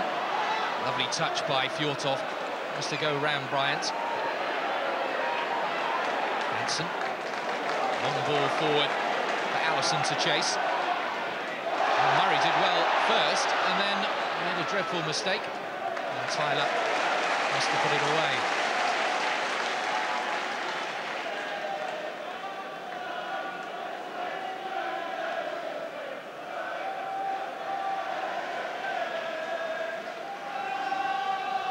But it must be very difficult for Swindon, Mark. I mean, with 2 central defenders that haven't played together before, and hardly a first-team game between them recently, because Tyler's been in the reserves for Nottingham Forest. Yes, it's very difficult, and the fact that they've lost Kilcline as well. It's deep towards Allison again, nod down towards Tinian. And it just wouldn't sit down for him. Seen Brian Tinian smile in recent weeks like that. I think it's important actually that is the replay of the Tinian shot. Deep cross again. Good header by Allison, directed it back.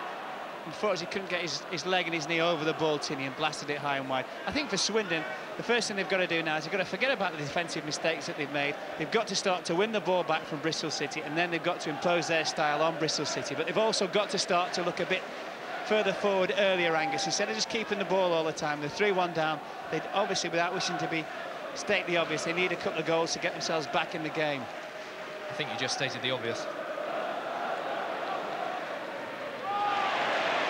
It's a goal kick.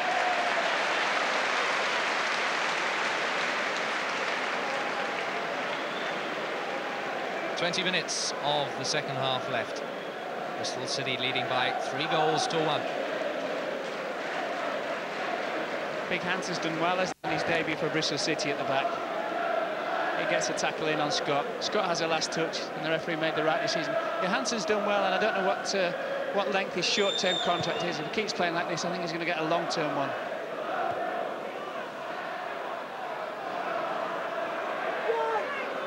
Tinian. Scott. And forward to Partridge. Not too far again.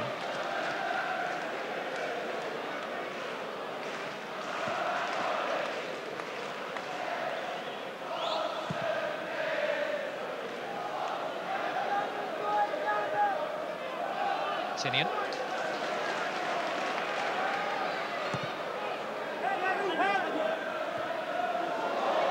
Partridge didn't quite get the touch he wanted. Robinson.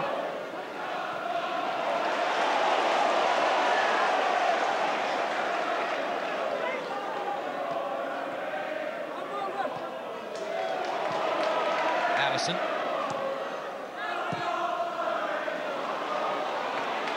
Digby came for a moment, but saw Partridge was going to get there first. Good turn by Partridge. It's away by Bodin. Flag is up for a foul by Hansen. It's taken quickly now. Much. Bodin once more on the overlap. Horlock.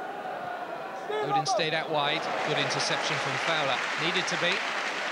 Bodin was round the back again.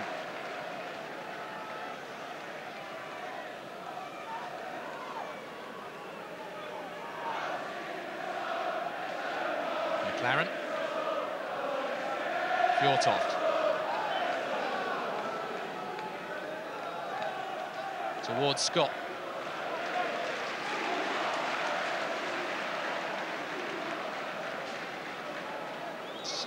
Yet again, another corner.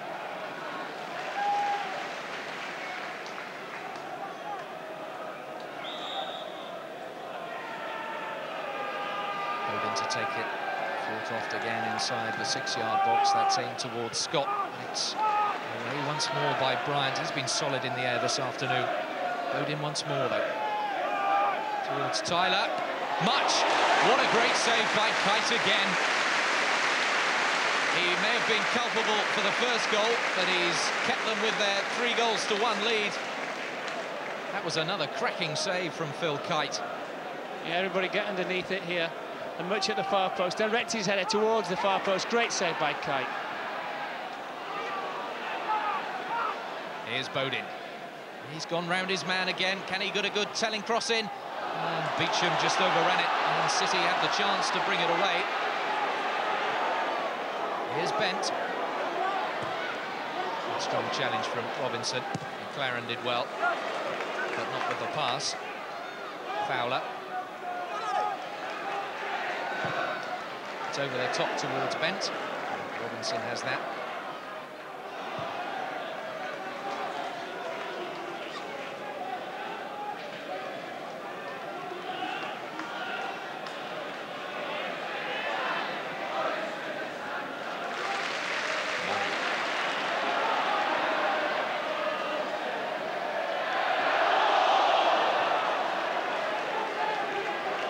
No doubt about the handball.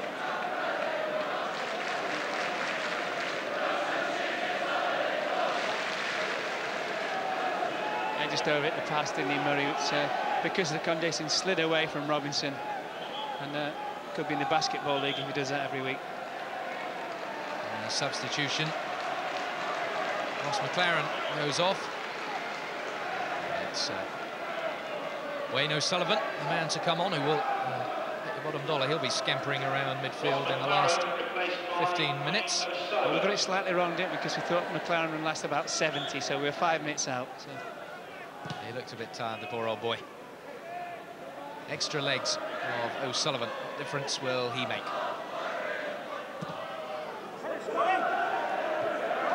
He's certainly impressed this season, Wayne O'Sullivan. Unfortunately, lost his place when he was injured. And the first thing he does is give away a free kick. Or a shoulder charge on Martin Scott.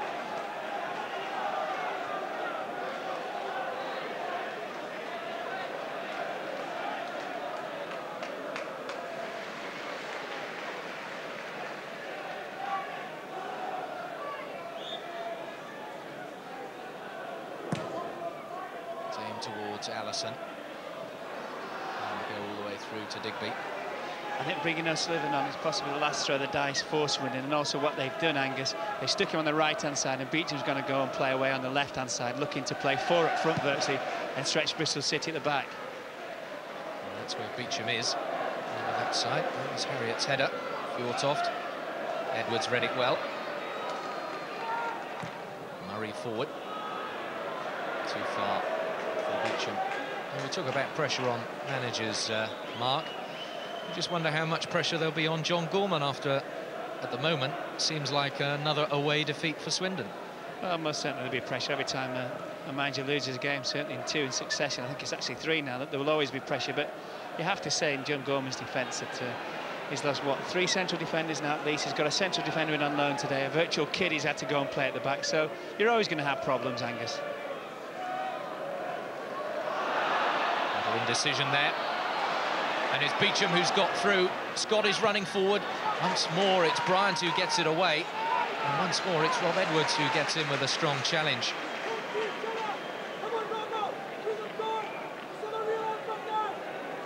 Their away form doesn't make happy reading for Swindon Town fans.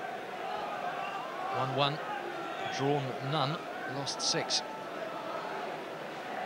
Here's Edwards again. Delicate little chip over the top was meant for Allison. Bowden. Bryant. Bent. Here's Fowler. Uses Allison wisely. Allison. Yes. Taking up the time as the clock ticks away.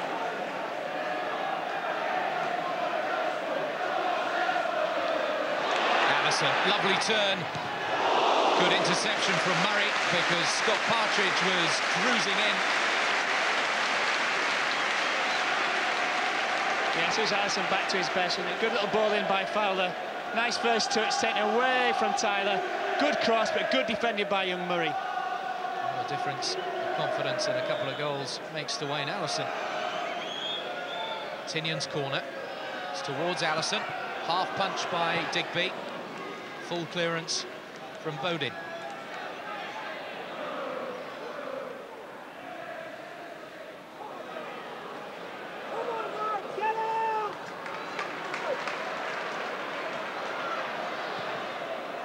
Scott. Hansen. It was quite a bold move by Joe Jordan to bring in Vegard Hansen. He hasn't seen that much of him. Could have, of course, played the experienced Stuart Monroe, but it shows otherwise.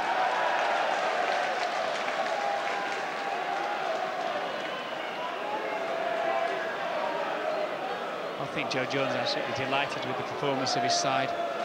They were very, very disciplined in the first half. It's that real discipline actually in the first half, which they expanded a bit on in the second half, that's got them the 3-1 scoreline so far. He will be delighted with that in his first game back in charge. Tignon. Bit of room for Edwards. Bent.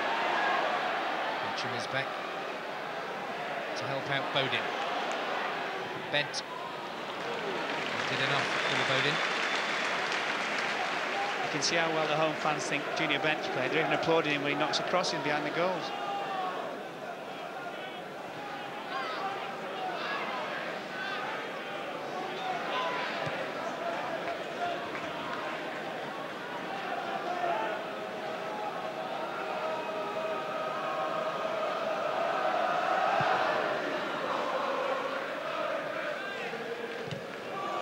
Scott Partridge will not get there.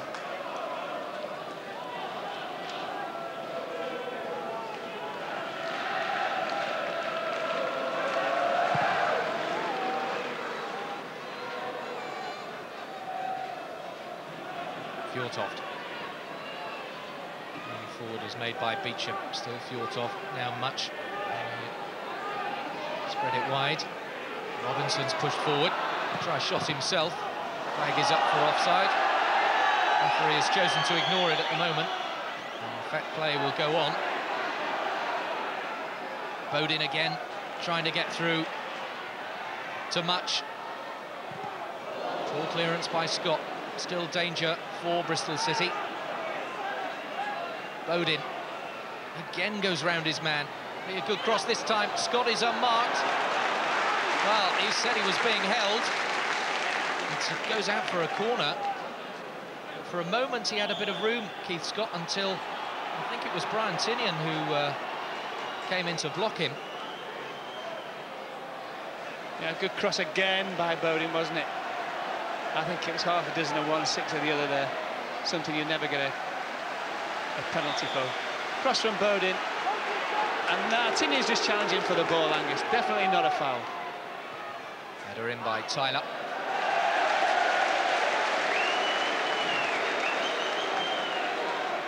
Kite's absolutely flying, isn't he? I was waiting for that one to come.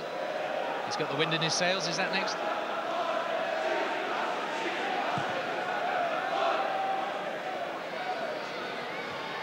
Tyler's header to Bodin. An anxious man at the beginning of the game. I'm sure he's less anxious now. Although he always has that slightly worried look on his face.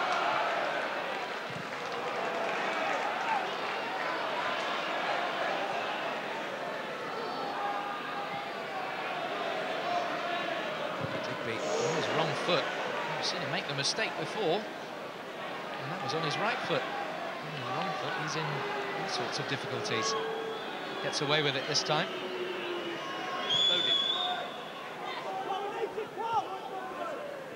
O'Sullivan hasn't really got a touch as yet. Wayne O'Sullivan. It's always very, very difficult when you come on a substitute with 15 minutes left-handed, because everyone thinks you're full of running, and you really never rediscover your second wind. Here is O'Sullivan. Fjortoft now. Important foot in from Hansen. Beecham. O'Sullivan. Beecham. Little chip forward, meant for Fjortoft. He's been marshalled so well this afternoon. If that goes over Murray, there could be danger, and there is. Bent is pushing forward to help Allison. There is Bent. Fowler's pushed forward as well too. Partridge in the box. Allison needs a good cross. I think Allison will just hold it up, save a bit of time.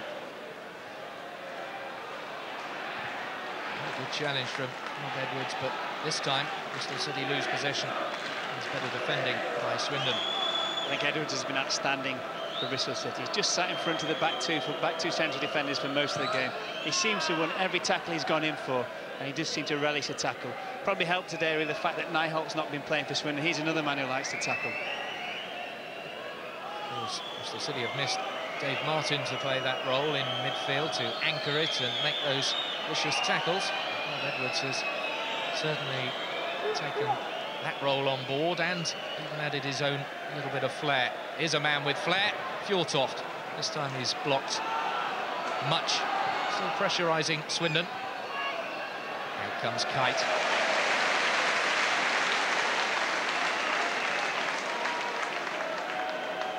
I think apart from one or two exceptions in the second half, Bristol City defending quite well. They've not sat too deep. My only criticism would have to be at Marvin Harry at the right back. That every time Bodin gets a ball, Bodin's got one trick which he performs every time, and Harriet keeps falling for it. Now by Fowler on his opposite number 7, Kevin Horlock.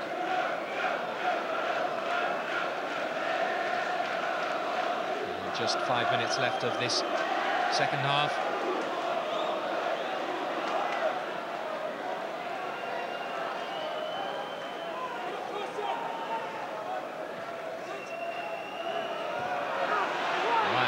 Strong header.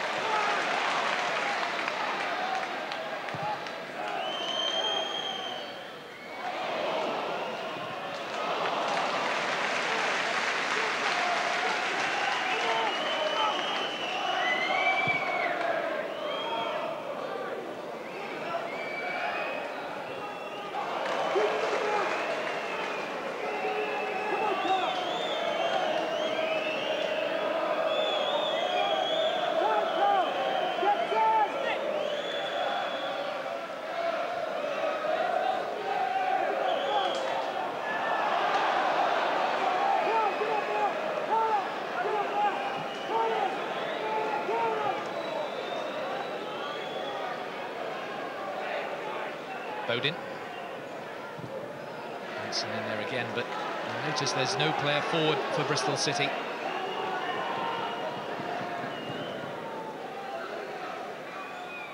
Harriott.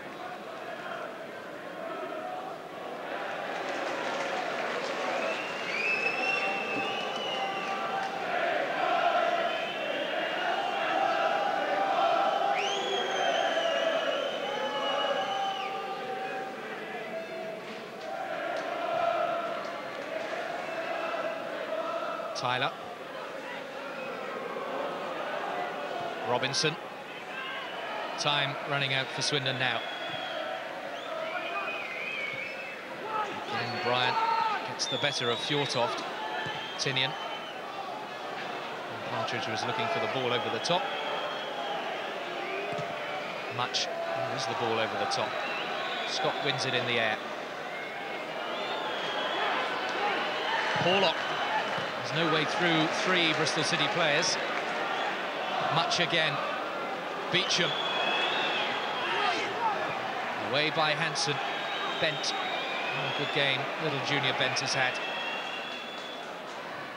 Murray just puts it away for safety. He had a real game with two halves, Angus, hasn't he, Junior Bent? So starved of the ball in the first half. Very, very rarely saw it. Every time he did, there was two defenders up his backside. In the second half, he's transformed the game, and it looks like he's ensured a victory for Bristol City here today. Away by Murray. And Bristol City will be happy to camp in Swindon's half now.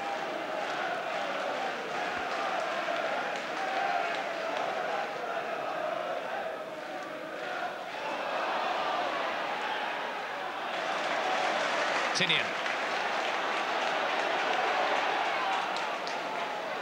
Bent. Three waiting in the middle. Robinson's there.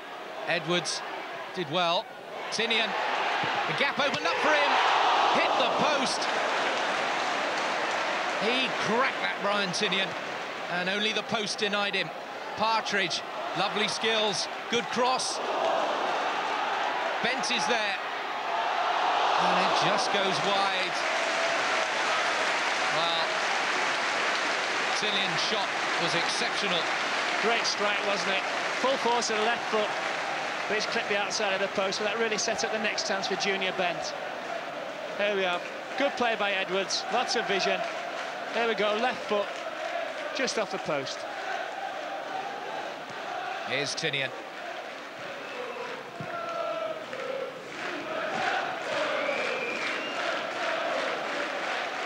Shouts of Super Joe, referring to Joe Jordan around this ground.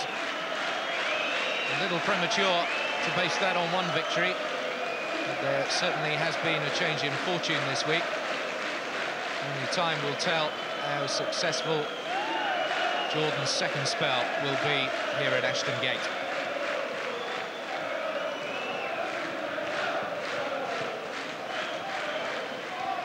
Scott's header. Tinian. Scott. Tinian. They have self-belief now, Bristol City, apart from anything else. Amazing what a couple of goals will do for the confidence. Bent. Edwards. Partridge. We're into time being added on for stoppages.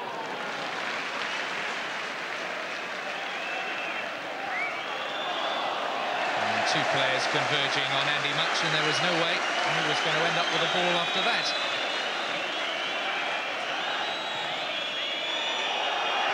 Here's Allison. Is there time for another one for Bristol City? Allison, a little bit audacious. You don't think he was going for his hat-trick by any chance, do you? I think he probably was. Only one thing on his mind.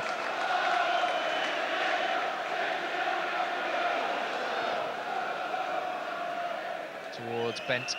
Sullivan gets there first. Bodin. Porlock. The flag didn't go up. Another good save by Kite. Scott. It's gone in. It'll count. I don't believe that the flag didn't go up there, but Swindon have pulled one back. It is 3-2. Kite doesn't believe it. Just a long ball from Hull, wasn't it? All the Bristol City defenders stopped, waiting for the linesman's flag. It never came. Eventually, Kite saved the first one, and he couldn't quite get to the second one. I think it's come too late for Swindon. Well, good ball from Herlock again. Look, he looked offside, Scott, from where we are, and he's managed to get the rebound in. Rob Edwards just happy to pump it into the corner while we've played 2 minutes of injury time. And these are anxious last moments for Bristol City.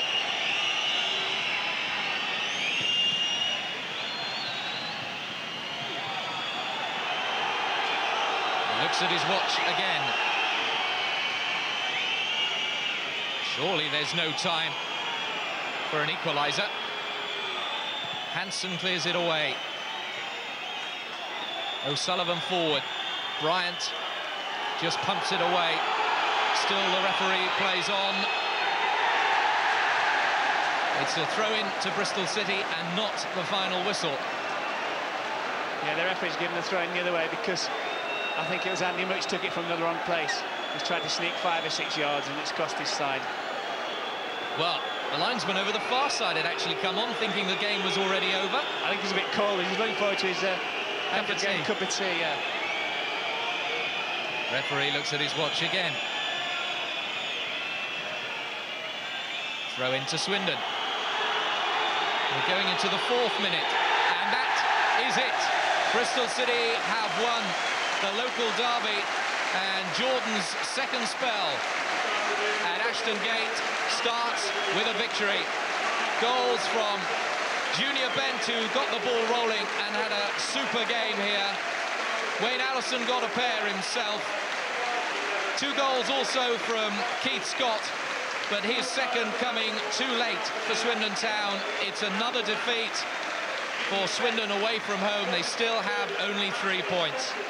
It's a famous victory, though, for Bristol City and Joe Jordan. The final score here at Ashton Gate, Bristol City 3, Swindon Town 2. Well, what a breathless second half. And just to repeat once again, the final score, music to the ears of City fans, Bristol City 3, Swindon Town 2. We'll have more reaction later, and we'll also have highlights from Bristol Rovers' match at Hull yesterday and action from this afternoon's other First Division matches, Middlesbrough against Wolves and Burnley against Sheffield United. Stay with us.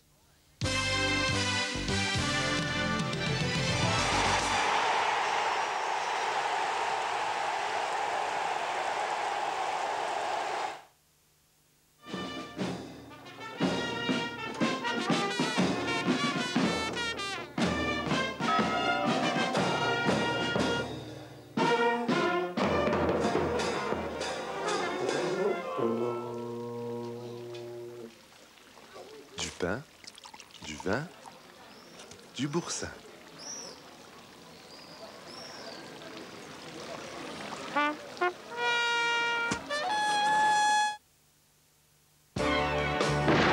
When no one else can understand me,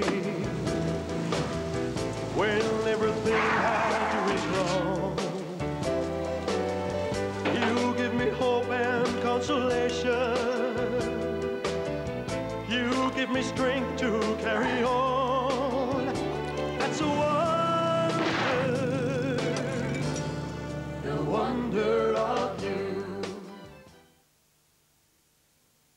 When you're hungry, Snickers is big enough to your hunger, because it's with fresh roasted. It's one big delicious eat, more satisfying than a, or even a satisfaction in a big way. Snickers is the big eat that really satisfies. After 100 years, you can now enjoy John Smith's draft in a can. It's got a widget for that just served by the landlord taste. Oh, I'm not doing this. Well, don't you like the beer?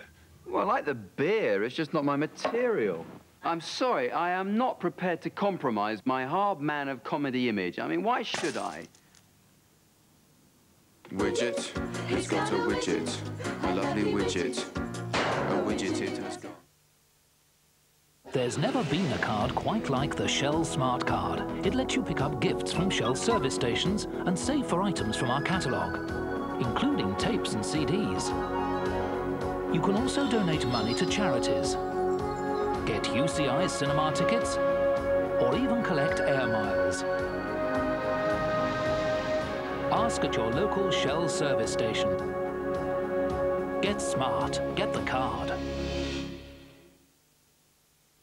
Cargo Club offers members a massive range of top brands at warehouse prices. It's open now, so come and take a free peek before you join. With Christmas just around the corner, it's worth checking out the prices. Jump in your car and go to Cargo Club, Castle Court, Bristol. The new chief exec starts today. Madam. Oh, thank you. He has entire departments for breakfast, I hear.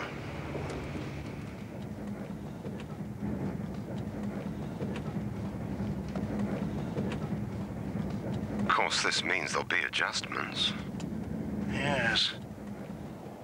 I'll send a car to the station and get in his good books. Good idea.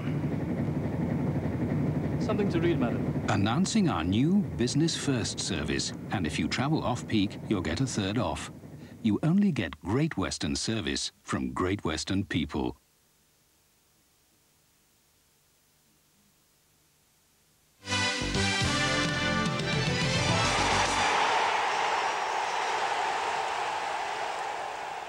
Welcome back. Lots more good action and goals still to come from yesterday and this afternoon's two First Division fixtures. But first of all, let's get reaction to events at Ashton Gate that finished Bristol City 3, Swindon Town 2.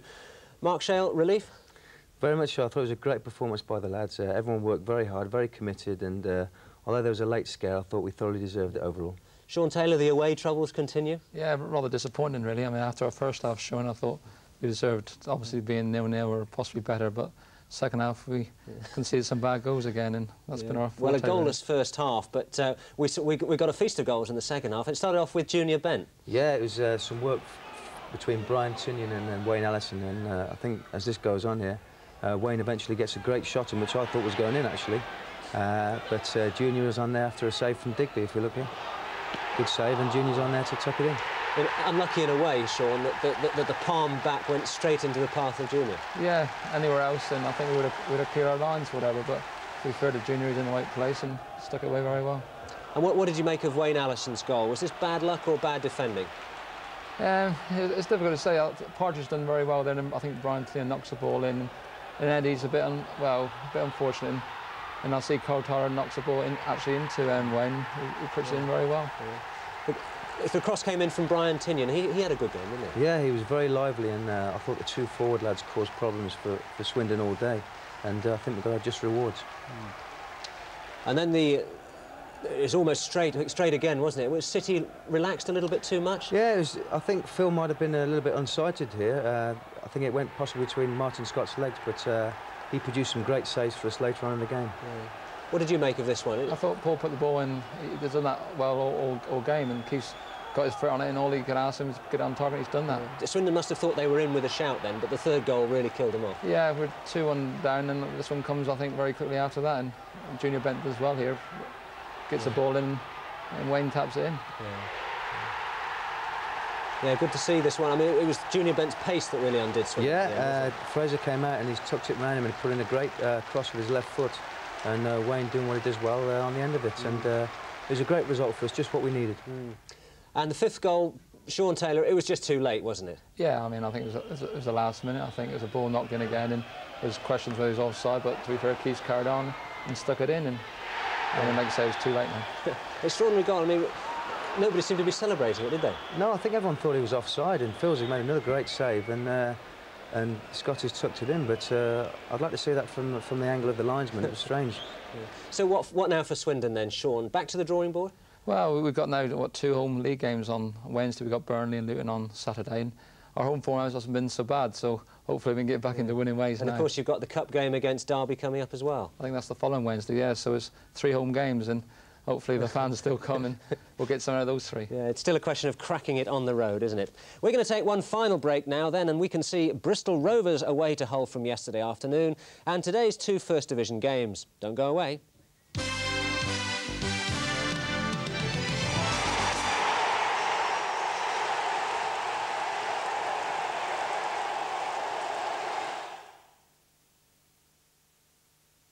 Look, Beanbag, hazel trees. Big deal. Are we setting up a beer business or studying botany? Yeah, but maybe it can help us. Hazel? That finds water, doesn't it? Yeah, that's British hazel. This is good old Australian hazel.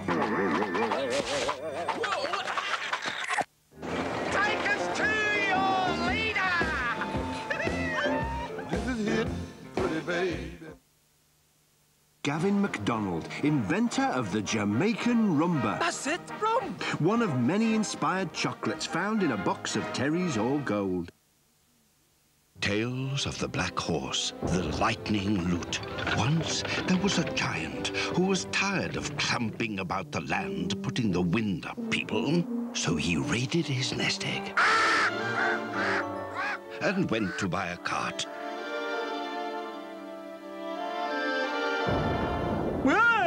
Where's these giant carts, then, eh? How much have you got?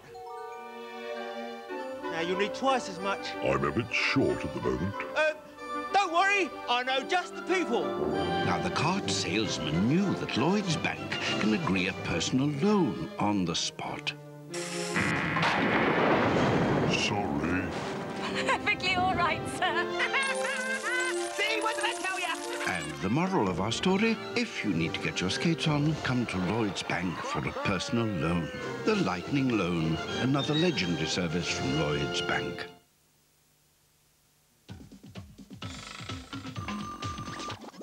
Time out!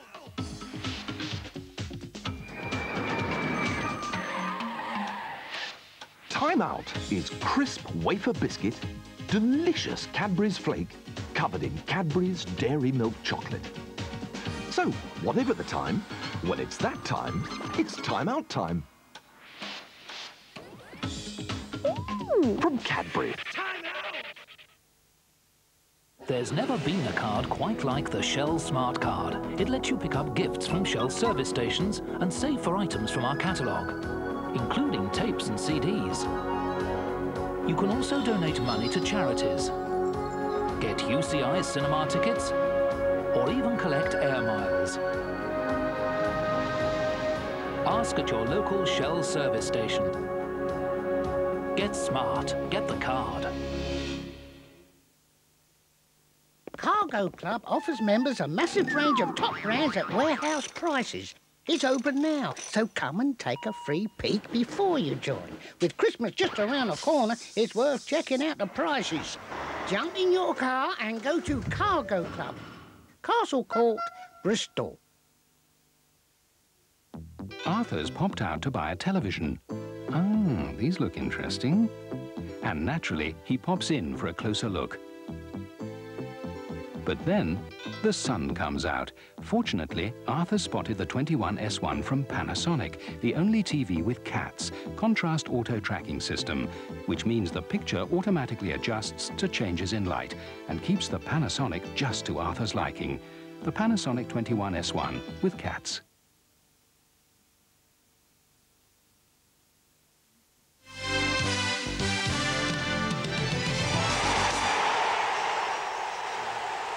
Welcome back. If you've just joined us, we'll have a full recap of this afternoon's local derby at Ashton Gate. It finished Bristol City 3, Swindon Town 2.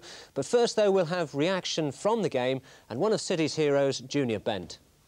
Junior, congratulations. That was an inspired performance. Why does it take a change of manager?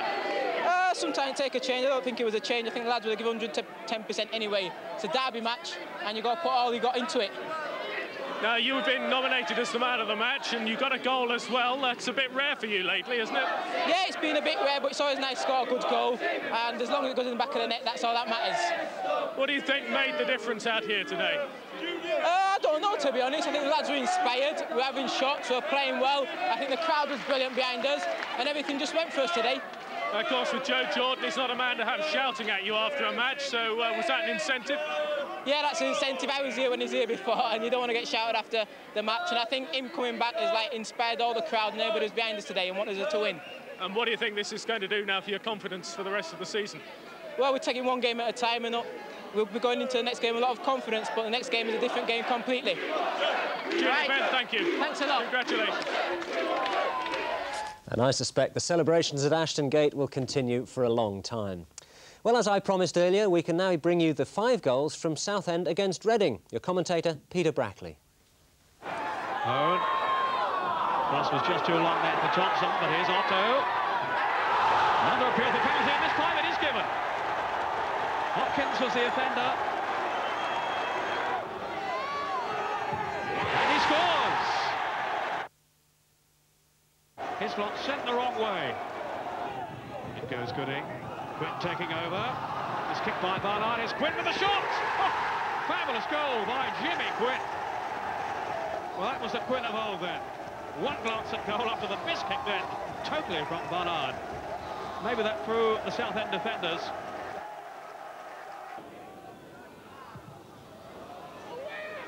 Hislop stayed on his line. Hopkins out. And it's a goal!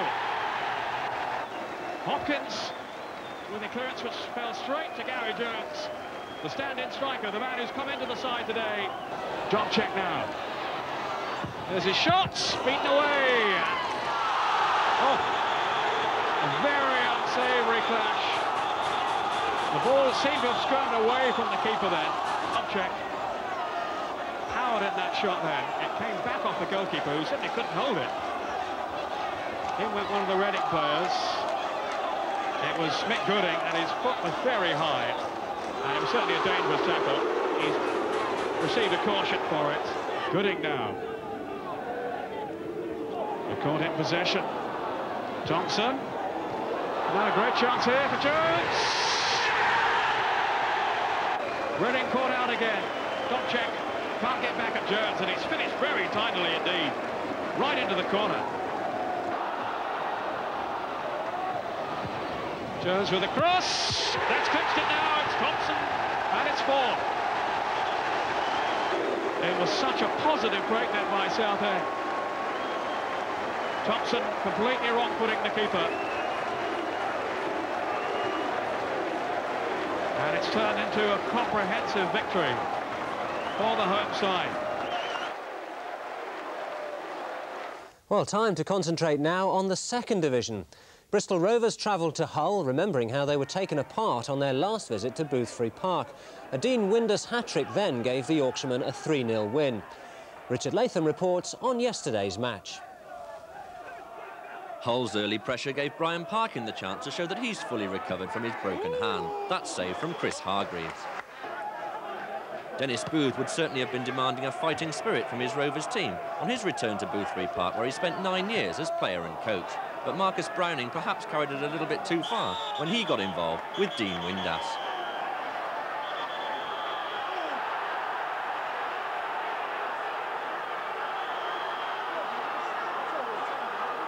It was a bout that would have done credit to a wrestling ring.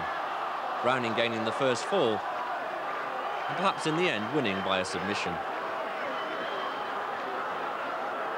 But on the evidence of this season so far, perhaps both players lucky to escape with only a yellow card from referee Kevin Lynch of Knaresborough.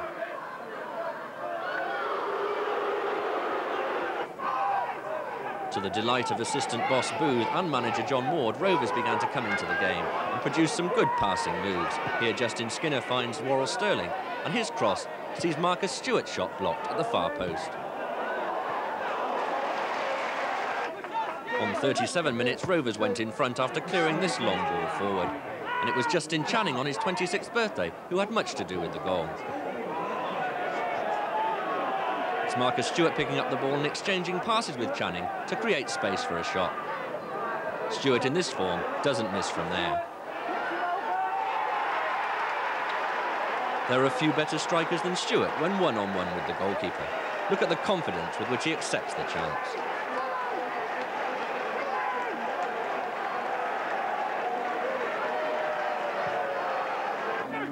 Despite playing well for long periods, Rovers owed much to Parkin's agility in the first half. Here, Linton Brown's shot brings another good save.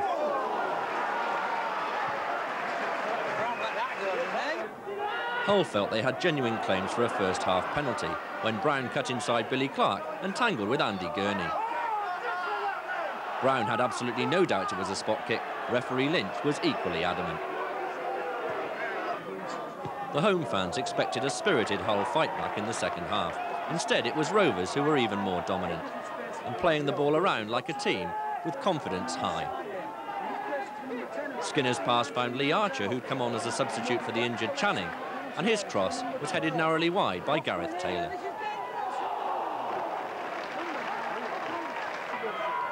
Archer's speedy wing runs were to cause Hull a lot of problems in the closing stages. Here he races on to Taylor's pass and sets up a great chance for Stewart. How did I miss? Taylor's all-action performance meant that Rovers didn't miss Paul Miller, out injured after his 4 goals against Bath City. Here Taylor's cross sets up Marcus Stewart for the killer's second goal. That sent Rovers fans into ecstasy. They knew 3 points were secured.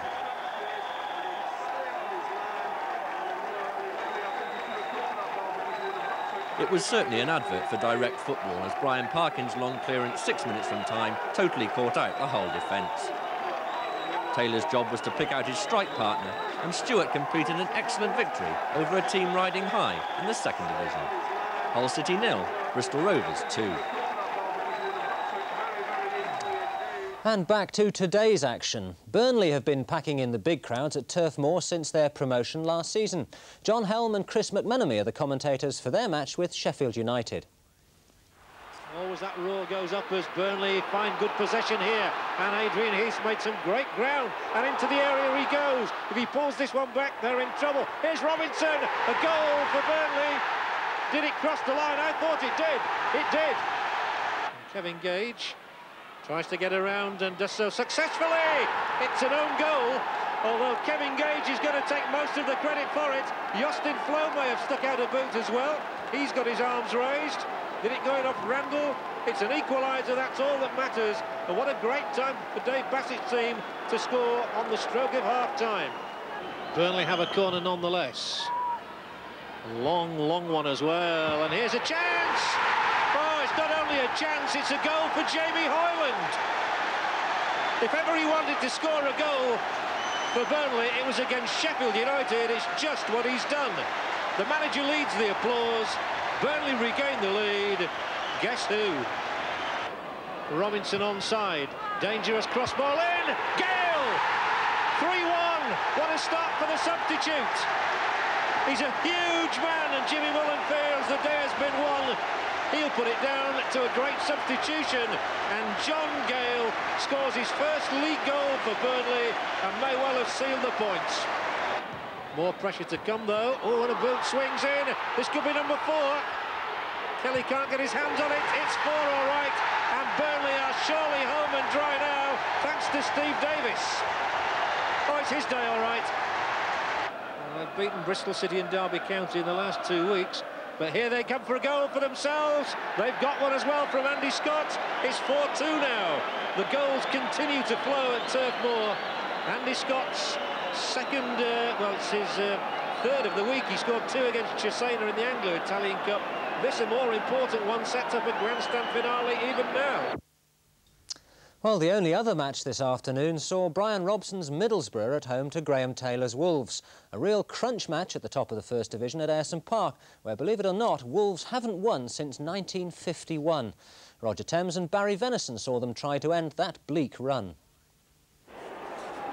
Musto, Hendry let it go. Hendry, it's there! At last the breakthrough. Stow looks desperate, but Hendry bought the ticket and won the raffle.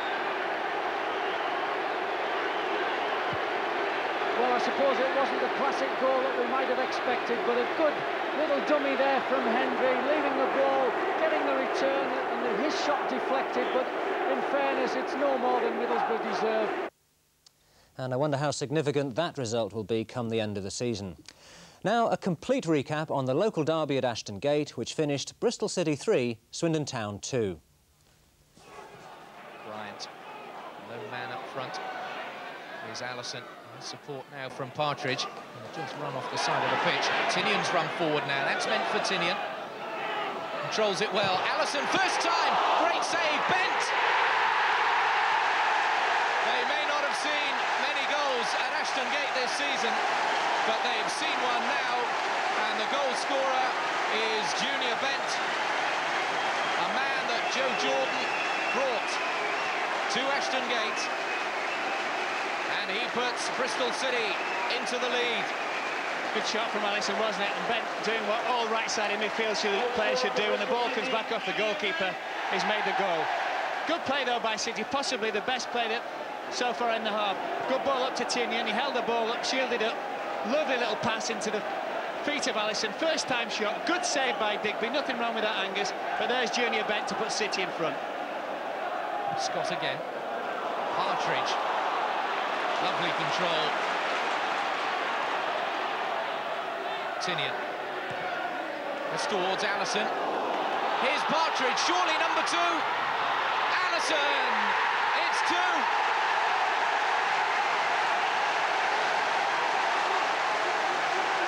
And Ashton Gate goes mad. Allison scores. And Joe Jordan's magic is sparkling all over Bristol City. Swindon now on the attack. Bodin forward to Scott. It's 2-1. And Scott scores his 9th, and this game is not over yet. Here goes Bent. He's gone round 2 men. Tinian is out wide on the left. That's forward to Bent again. Digby's committed. The cross comes in. Allison is 3-1. And Junior Bent is playing out of his skin. And Allison has his 2nd. Nothing wrong with Bent there. Well, he's had an injection of something at half-time. I'm not sure what it is, but a cracking goal. Good bowling, wasn't it, by Tinian? And Junior Bent's coming. Why Fraser Digby's come, Angus, I will never, ever know. He's got all sorts of defenders back there. Murray can't make the header. Allison's at the far post. A great cross from Bent, and City are back to 3-1. Here it is. Away from the goalkeeper, Fraser Digby's got no earthly chance of catching him there. Don't know why he's come, but it's a great ball. Bodin. Horlock. The flag didn't go up. Another good save by Kite. Scott. It's gone in. It'll count. I don't believe that the flag didn't go up there. But Swindon have pulled one back. It is 3-2. Kite doesn't believe it. Just a long ball from Horlock, wasn't it? All the Bristol City defenders stopped, waiting for the linesman's flag. It never came. Eventually, Kite saved the first one, and he couldn't quite get to the second one. Well, delight for one of my studio guests, Mark Shale. Your job now, I suppose, is to force your way into a winning side. Well, that's going to be difficult, especially after today's performance, but I'm sure Joe Jordan would want the competition for places. What plus points will Joe have taken from this game? I think it was a very good all-round display. The pleasing thing for me was the amount of chances we created, and the players looked very sharp, and I think they had a point to prove today, and I think they did that. Sean, any consolations for Swindon to derive from this? On our first half performance, I mean, kept the clean sheet at half-time and probably felt we could have gone to better things, but the old story that we couldn't do that. So, I mean, we've got to now get ourselves going for the game on Wednesday against Burnley. The best players on the field for you? For Bristol, I thought Allinson and Partridge did well up front for them, and Junior Bent was lively at times in the second half, and Paul Bowden did well for us on the left flank, but I mean, that was about it, really. Well, that's just about all from a very busy West match live. We managed to produce another spectacular for you, didn't we? City 3, Swindon 2. Our thanks, of course, to Mark Shale of Bristol City and Sean Taylor of Swindon. The next live football on HTV is the vital European Champions League fixture between Gothenburg and Manchester United on Wednesday, a match that United must win. Angus and Mark will be here as usual next Sunday with the West match. Until then, from all of us, goodbye.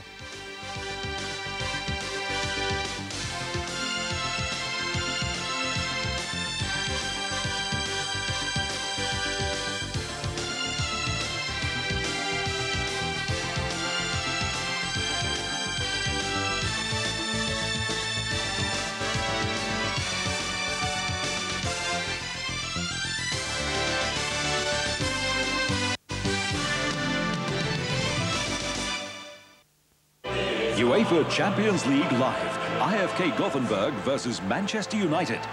Gothenburg will be looking for revenge in a match that United have to win to reach the quarter-finals. But with Cantona back, giving United full strength in attack, Gothenburg's defence will need to be watertight to avoid a repetition of their first game. A make-or-break game for Alex Ferguson's men. UEFA Champions League Live, 7:20 Wednesday on ITV. Marvellous thing, the human body. Eh, Doctor? Yeah, well, it can be a bit puzzling at times, though. If you'd like to know a bit more about how the pieces fit together, then maybe our Good Health programme can help. We're actually looking for your help too, because we want to find a family to take part in the next series, during which the good doctor here will be helping to get them in shape. So if you'd like to join us, phone Bristol 722 191. That's Bristol 722 191. And good health. I still think you're crackers to go to the country. I'm a vet, Mum. I belong in the country. Country air, country people, country ways.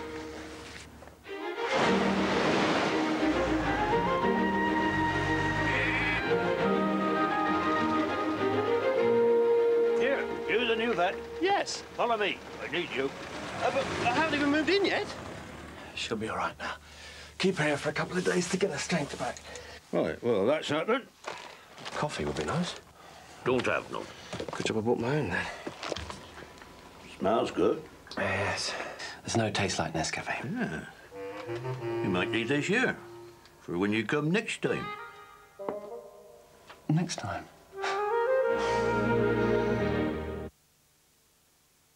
The 1995 Nissan Primera is such a pleasure to drive that occasionally it likes to go for a drive all on its own.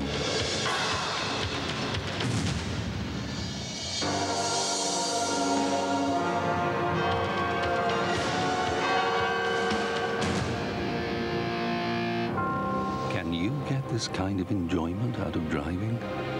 You can with a Nissan, the 1995 Primera. Arthur's popped out to buy a television. Ah, these look interesting. And naturally, he pops in for a closer look.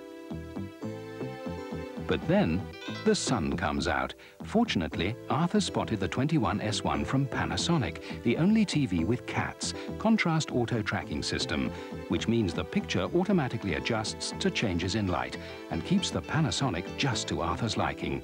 The Panasonic 21S1 with CATS. Who was that fat person? Me, Janine Roebuck, before I lost 24 pounds in 3 months on the Slim Fast plan. And now it's even easier with these delicious, all-new recipe soups. Tasty rich tomato and smooth, creamy mushroom. So, it's a shake for breakfast, a nourishing soup for lunch, and a proper dinner. The pounds just fall off with Slim Fast. And you love new Slim Fast soups. Start Slim Fast soup today. See the weight come off.